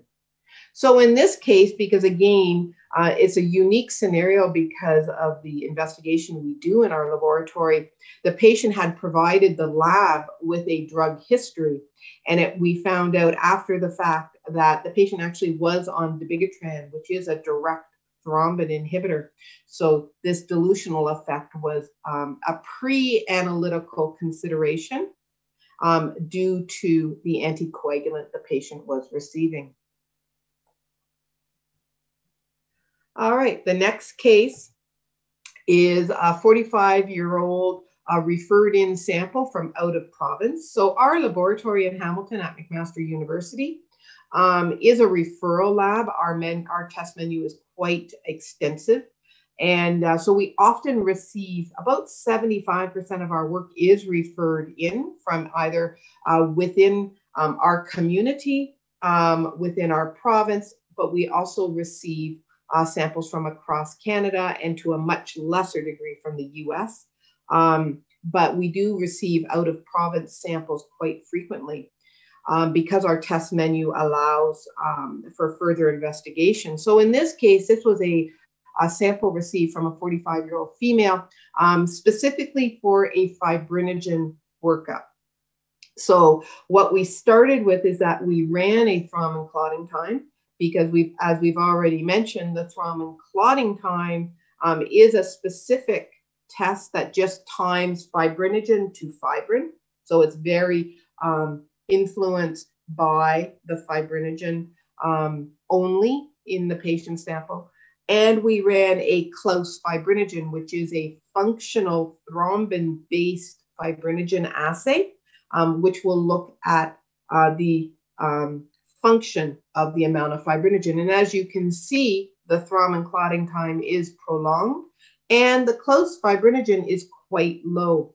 It is at 0.8 grams per liter, which is well below the lower limit of our reference interval of 1.6 grams per liter. So again, just to remind you that an elevated thrombin clotting time is influenced by the fibrinogen, and those could be either a quantity issue or a quality issue. So it's very important that we offer the clinicians a differentiation between a hypo or a dis. And so we do that in our lab by offering a fibrinogen antigen level. So we're actually looking at the production, and we do a rep delays time. So these are, on the left-hand side is sort of the immunological fibrinogen or fibrinogen antigen assay. We run it currently by a latex immunoagglutination or immunoturbimetric method.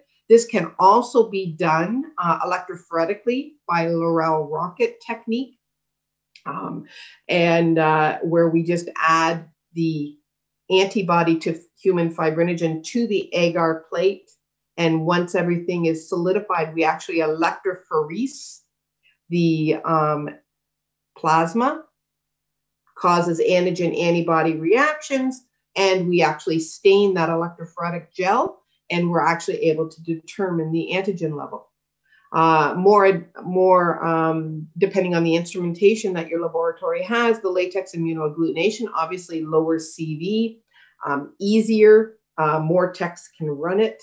A little bit, but certainly isn't a cheap method. But basically what happens, any latex immunoagglutination assay, is we have a specific antibody bound to a latex bead.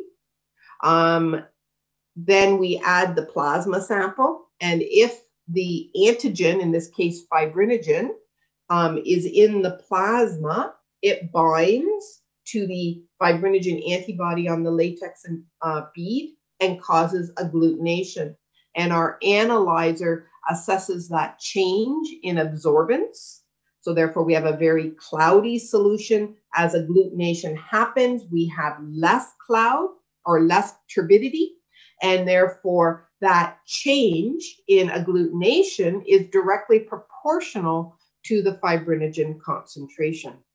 So that is a production method. The Reptilase time is a snake venom from the Bothrops atrox, and I probably just killed the name of that snake, but that's okay. Anyways, but basically what this snake venom does is it releases the fibrinogen peptide A from the fibrinogen molecule and allows fibrin to form, okay? And it is a time in seconds. So it's similar to a thrombin clotting time, except we're using the snake venom reptilase and causing a clot time to happen. So what, this is a paper from 2008 that Verhozek et al. Published, and I do recommend this paper to you as a good summary. It's a very test of the month in the American Journal, and it has this table which really gives you a short and sweet summation of what the various tests will do for looking up fibrinogen abnormalities. So if we think about the prothrombin time and the PTT, or the PT and the PTT, they have very poor sensitivity to mild deficiencies of fibrinogen. So often the PT and PTT will be normal, yet the patient has a fibrinogen abnormality going on. The thrombin clotting time, as we've already alluded to, has very poor specificity to fibrinogen disorders because there's many other reasons or interferences that could influence that time. So again, it's poor specificity. The reptilase time, again, similar to the thrombin clotting time, is influenced by FBPs or paraproteins. So again, has better specificity to a fibrinogen disorder, but doesn't pick them all up, because if the patient has an FPB mutation, you know, the reptilase actually is helpful, but is not specific. As discussed, the Klaus fibrinogen is a functional assay, and the antigen is important because it is a quantitative assessment of the fibrinogen level. So it's all of these tests put together which allow for proper fibrinogen workup. So in this case, what we have, what is noteworthy when you're putting these into place in your laboratory is it's important to ensure that a normal pooled plasma or a normal plasma is run at the same fibrinogen level as the patient's functional fibrinogen. So in this case, the patient's functional fibrinogen or Klaus fibrinogen was 0.8 grams per liter. So therefore, we actually diluted normal plasma to 0.8 so that when your head or medical director is interpreting these results, they can look at what a normal time is at the same fibrinogen level and be able to interpret correctly whether they think that this prolongation of the patient's plasma is actually due to a dysfibrinogenemia, or is it just because it's a low fibrinogen? So what our lab has in place are in vitro spikes. So we all know that in vitro spikes are not mirror images of a patient's plasma. However, it does provide some guidance on what you expect a particular test to react or respond depending on the condition. So this is a fibrinogen sensitivity curve. On our x-axis, we have decreasing, or depending on how you look at it, increasing concentrations of fibrinogen. On the y-axis, we have our thrombin clotting times. And then what we've highlighted is the relevant reference intervals. So the upper limit of thrombin clotting time is 30 seconds in our lab. The lower limit of fibrinogen is 1.6. So you can see that our thrombin clotting time starts to go abnormal, or will be abnormal, by about 1.2 grams per liter, thereabouts. So it provides some guidance. So I do recommend in vitro sensitivity curves as a resource for your medical director, head of section, in order to correctly interpret. So we know that at 0.8 grams per liter, the thrombin clotting time will run around 40 seconds in our lab.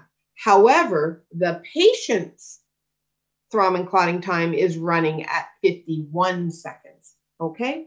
So, and interestingly, so from the graph, we were around 40 seconds. When we actually run a plasma, it ran at 35 seconds. That's pretty good correlation. So in this scenario, it went out as a possible dysfibrinogenemia because we have this discrepancy between production of fibrinogen and its function. All right, so that is a classic dysfibrinogenemia where you see a discrepancy between production and function. All right, so production is higher than function. And then that. So it was an interesting, so this actually went out as a possible dysfibrinogenemia. Again, because none of these tests are specific for only a dys, our head of section actually also suggested that it could be hyperfibrinogenolysis causing it. So again, the clinical picture needs to be considered. The last case that I'm going to talk about is the sample that was received on a 71-year-old male, again from an outside laboratory, for an investigation of an elevated PT and PTT. So the first thing we do when we get these referred in samples is that we do repeat the core tests because we understand our reagent instrument combinations. So you can see that clearly there is significant abnormality in the PT and the PTT. However, the fibrinogen level is normal, as is depicted by the thrombin clotting time. So we know that there is not an anticoagulant, a thrombin-generated anticoagulant, or a low fibrinogen that is causing this abnormality. So as a reminder, when both the PT and the PTT are elevated, there are many different causes that this could be. But in a perfect world, what we're looking for is there a factor deficiency in the common pathway? Could factor 10, 5, or 2 be low in order as the cause of this abnormality? And as you can see in this scenario, the factor 5 was undetectable and went out as less than 1% or less than 0.01 units per ml.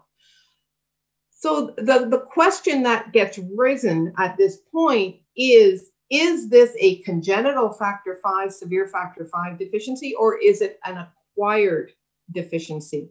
And if it's an acquired deficiency, then we need to look for an inhibitor to this factor 5.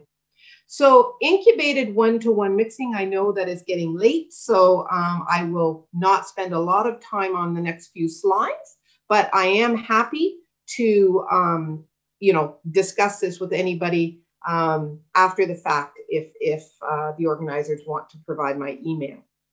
So basically, a screening test that can happen is what we call an incubated 1-to-1 mixing study, and this can be done for either a PTT elevation or a PT elevation.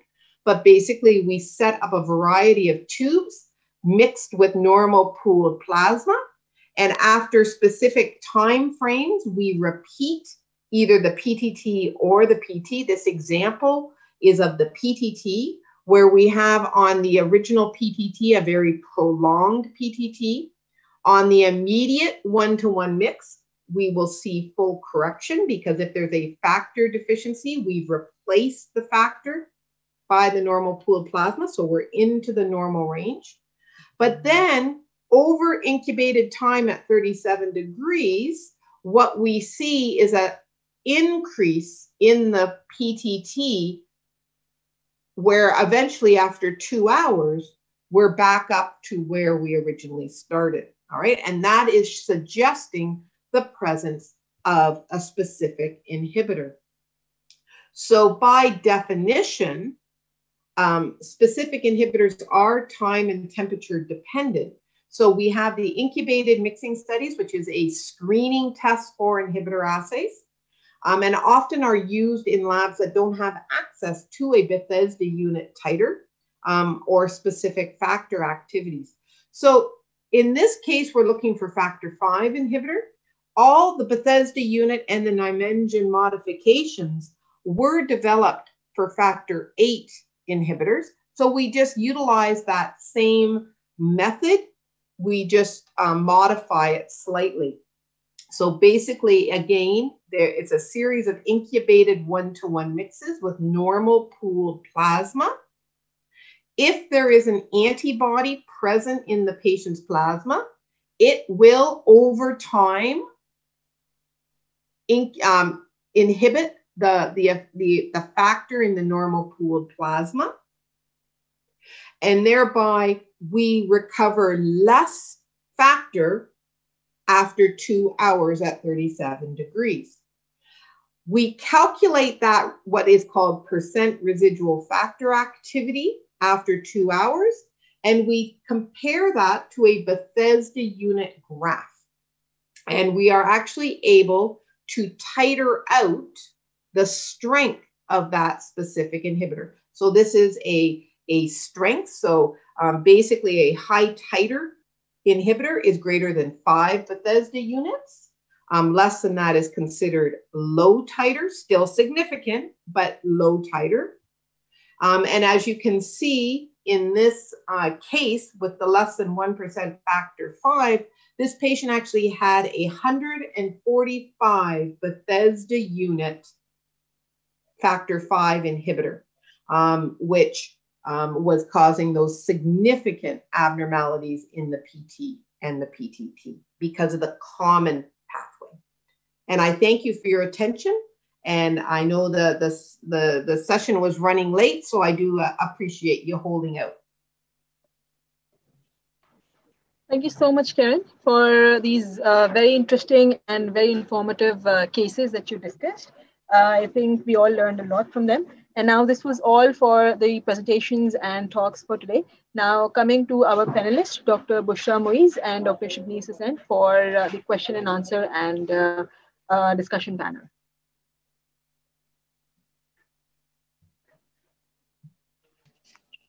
Good evening.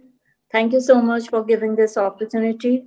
And it was really nice listening to all the talks, especially the young technologists who presented initially about the ABU discrepancy and ABU titer. They were very good scientific papers that were initially presented. To start the discussion, I have one question from Ms. Barbara and then another from Ms. Karen, just to start the discussion. So my first question is for Ms. Barbara, that we have instruments of coagulation which are used outside the laboratory. Like, for example, the PRP procurement instrument is lying in the dermatology and in the OR. And then we have various instruments like thromboelastogram and ACT, which are being used in cardiac services and also in the trauma services. So my question is how the laboratory provides a quality assurance of these instruments which are outside the laboratory and which are not even connected to our system for any QC monitoring. So Ms. Barbara, can you elaborate more on this? Sorry, Dr. Bushra, but Dr. Barbara actually excused. She had to go into a meeting. So she's not with us for the question and answers. So, yeah. And okay. I don't mean to jump in, but I'm happy to answer that from a Canadian Ontario perspective because I am the former chair of our provincial quality assurance IQMH committees. Basically, we call those point of care testing, of course, and that is, as you've already alluded to, the responsibility of the laboratory. So what we have in the HRLMP and what is a laboratory accreditation in Ontario is that you need to have a department, if you will, that monitors the performance of that documents quality control, documents users, and it's literally a extra function, an extra department that does need to work with the nurses or doctors or ECG people. Now, ECG is not part of the lab, but at least not in Ontario. However, for blood glucose, for all of those things that you've listed, they do need to be monitored by the lab, and we actually have to have all that documentation in place. So it's just a system that you have to put in place, and it is challenging. Quite honestly, it's always the one that labs get cited on the most because it is a very challenging and diverse community that you're working with, but it is just something that the lab has to manage. I hope that was some help. I'm sure Dr. De La Salle could give you a much better answer, but that's my perspective. Thank you so much. So some of the instruments which can be connected to our system, for example, glucose, etc., they are on the POCT. The POCT committee looks after that, and they are there on the system. But then there are other instruments which are not, which are done, for example, which are the instruments where you perform the test manually. For example, ICT malaria, and then the hemoglobin, which is done in the blood bank for the donors, things like that. They are not on the, so that's why I was wondering how to control these things. So thank you so much for that. It's a manual. It's a manual, resource heavy, but it has to be done. Thank you so much. So I have a question from you regarding the inhibitors which we're talking about. So in one of our CAP surveys, we found that we miss inhibitors and we couldn't find them. So my question is, whenever a PTT or PT is prolonged, we do mixing studies in 1:1 ratio. So do you recommend that we should do it together with that, we should do it in 1:4 proportion as well to find out low dose inhibitors, or should we just do 50-50 plasma studies? And what are your views about that? Okay, so for an elevated PT or PTT, realistically, we have to we all recognize that this is not a validated test. This is kind of just something that, you know, over time, clinicians in lab have come up with this, hey, look, this result is good. So that has, from a PT and PTT perspective, has always remained a 1:1. I don't know of any lab or procedure that suggests we do a 1:4 for that. Where I have seen 1:4s used is in the investigation of a lupus anticoagulant or a non-specific inhibitor. However, I believe the ISTH scientific subcommittee on lupus anticoagulant recently updated their LA investigations, and 1:4s, if I'm remembering the guideline that came out in November correctly, is not recommended because it is just, and again, I'll remember being at SSC one a couple of years ago, and Dr. De Groot, I believe, was just saying, if you have to look that hard for a lupus anticoagulant, it's not there. It's not clinically significant. So I believe the SSC is maintaining a 1:1 part of that investigation. So we in our lab do not ever do a 1:4 under really any circumstances. I hope that helps. Okay, thank you. Thank you so much. So these were my two questions from the experts. Maybe Shabneez, Dr. Shabneez, do you want to ask questions? Yes, I do have a question, and I think anybody can answer. Of course, Dr. Barbara has left, so I would rather direct my question to Dr. Hasan. So as far, because it's a developing country that we are living in, so I was I just had a comment actually, that an observation in our country, not all the labs are going for external quality assurance because not everybody can afford it. And very few labs are actually going for CAP surveys and whatever external quality assurance they can afford. But considering that, there are many laboratories out there who are practicing reporting results, and many people are getting their tests done outside. So how much weightage would you give to those laboratories who are not going for external quality assurance? So in your opinion, are their tests as reliable as those laboratories who are actually going for external quality assurances? Is that important? And if it is important, are there any other ways in which these labs can also participate in external quality assurance programs?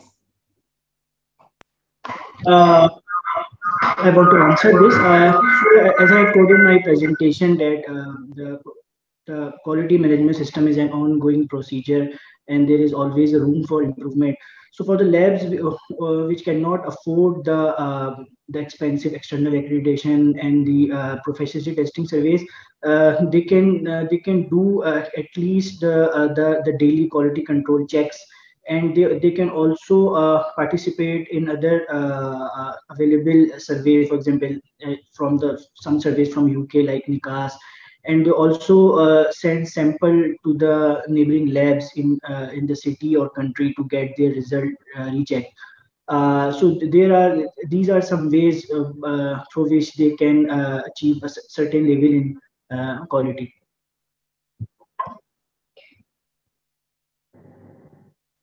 Thank you so much, Dr. Hasan. Karen, would you have any comment regarding this? Are there any laboratories outside Pakistan would want to send laboratories over here, wish to participate in external quality assurance? Are there any labs who would want to help the laboratories here in some way? I think that there always will be. I think that split sample testing is an important thing. Again, one thing that we have to recognize is there's going to be cost associated with that. And I can tell you that split sample testing, I mean, our laboratory does a C1 inhibitor assay but we use a plasma-based assay, which is not available in any external proficiency testing program that we can find. So we actually do split testing with another lab, actually 3 other labs. 2 of them are in BC and 1 of them's in Alberta. So we do, as suggested, we do that split sample. It's not within our city, but it's within our country. So there is, and we do those twice a year. So, and we split the costs. So, so realistically, the HRLMP will only be on the hook once every 2 years in order to sort of have the cost of the couriers and stuff. So I would encourage, as suggested, even within your own country, you could, as long as you can find a lab doing the same assay, commit to that. And I mean, we have 4 labs. We do it twice a year. So literally it's only costing once every 2 years. So significant decreasing costs as opposed to external proficiency, which I agree 100% can be extremely expensive. And add up very quickly. So completely concur with those justifiable concerns. But split sample will work, and the more labs you have, the less cost it will be per lab, per send out. Thank you so much. Thank you. Thank you.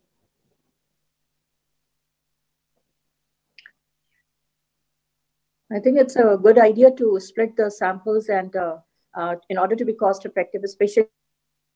And one thing which I have a suggestion that, like for example, this Pakistan I'm saying this from the platform of Pakistan Society of Haematology, that we the labs which are the bigger labs of the country, they should be able to make some mechanism of providing the QC materials to the various labs and providing the providing the samples and looking at the results at the local level, so that those labs which, and this should be all on the voluntary basis. So the labs which cannot afford the QC, then perhaps they can be even looked at the quality, which should be confidential, obviously, that the results can be provided to them, to these labs, and their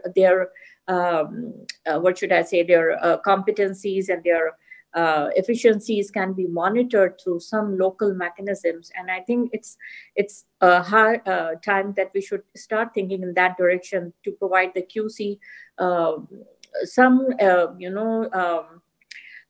oversight on the QC of the various labs which are running in the country. This is important from the quality care point of view for the patients, to provide the high quality care to the patients.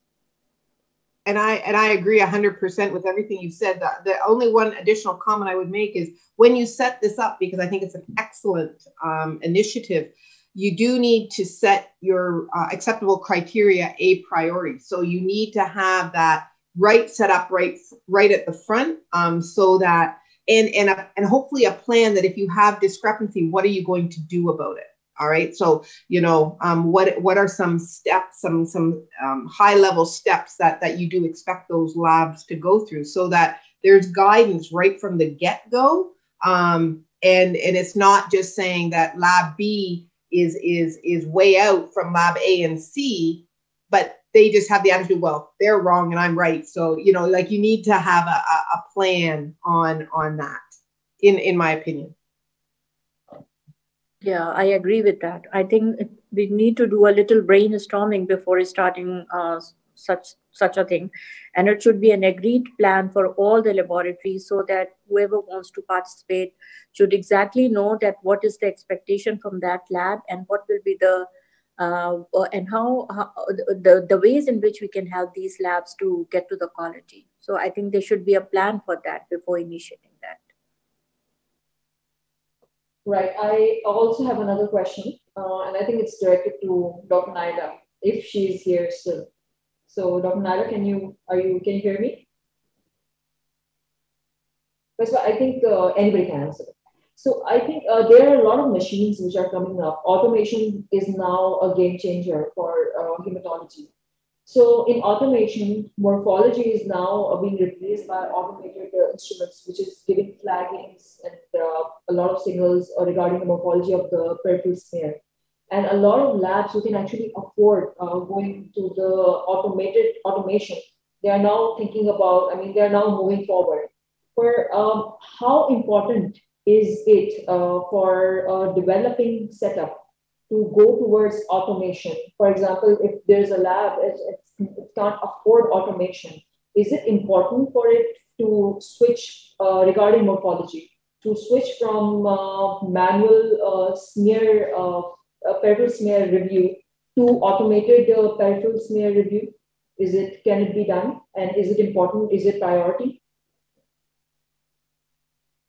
So Dr. Bushra, if you don't mind, if you can just give me your comments regarding this. Shabni, sorry, I couldn't hear your question because the voice was breaking. So can you please repeat your question?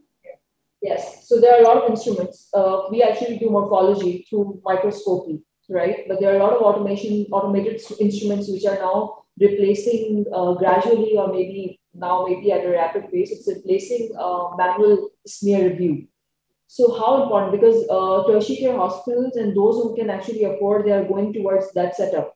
How important is it for a developing setup to use automation as a way forward regarding peripheral morphology? Yeah, so Shabniz, I got your question. I think it all depends upon the test volumes you are having for your patients. So if you're a low output laboratory with like having 25 to 50 samples a day, and you are like having a microscopist who is very good in morphology, then perhaps you don't need automation for like the various digital morphology instruments which are now available. You don't need them.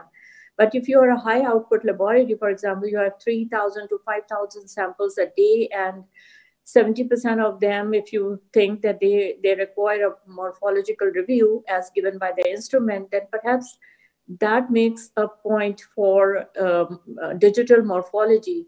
But again, that also requires a microscopist or morphologist to sign out those reports that cannot go out by themselves on the instrument. Well, it may decrease the time, but even then some papers which have come out have shown that the time that was taken by an expert morphologist was equal to the time taken by the instrument for the morphology, because it needs to be again parallelly checked by a morphologist to be signed out. And then 20% of those will remain for the morphologist to confirm, because instrument will be confused between the blast and atypical lymphocytes. It may not be able to pick up the malarial parasites and so on. So I think it all depends upon your volume load which you are to go for that. And I think a very good morphologist, which I think is cannot be replaced. And if that is, because now we are talking about artificial intelligence and replacing human resources from the laboratory, but I think these people who are expert in morphology, they will still be needed in the lab. And I don't see in near future, they're getting replaced by the machine learning or AI. That's what my understanding is. Thank you so much. Thank you. Thank you. Right, Seher, so if you have any questions from the audience, so can you check? Do you have any questions for this speakers? No, so we don't have any questions from the virtual attendees or the participants. So I think now we have reached towards the end of today's session. If anybody else wants to comment on anything, they can. Or otherwise, I think we will end the session here. And thank you so much to all the virtual attendees, to all the participants, our speakers and esteemed panelists for being part of this session today. I think we all learned a lot. And there were some very interesting presentations and cases and suggestions as well at the end.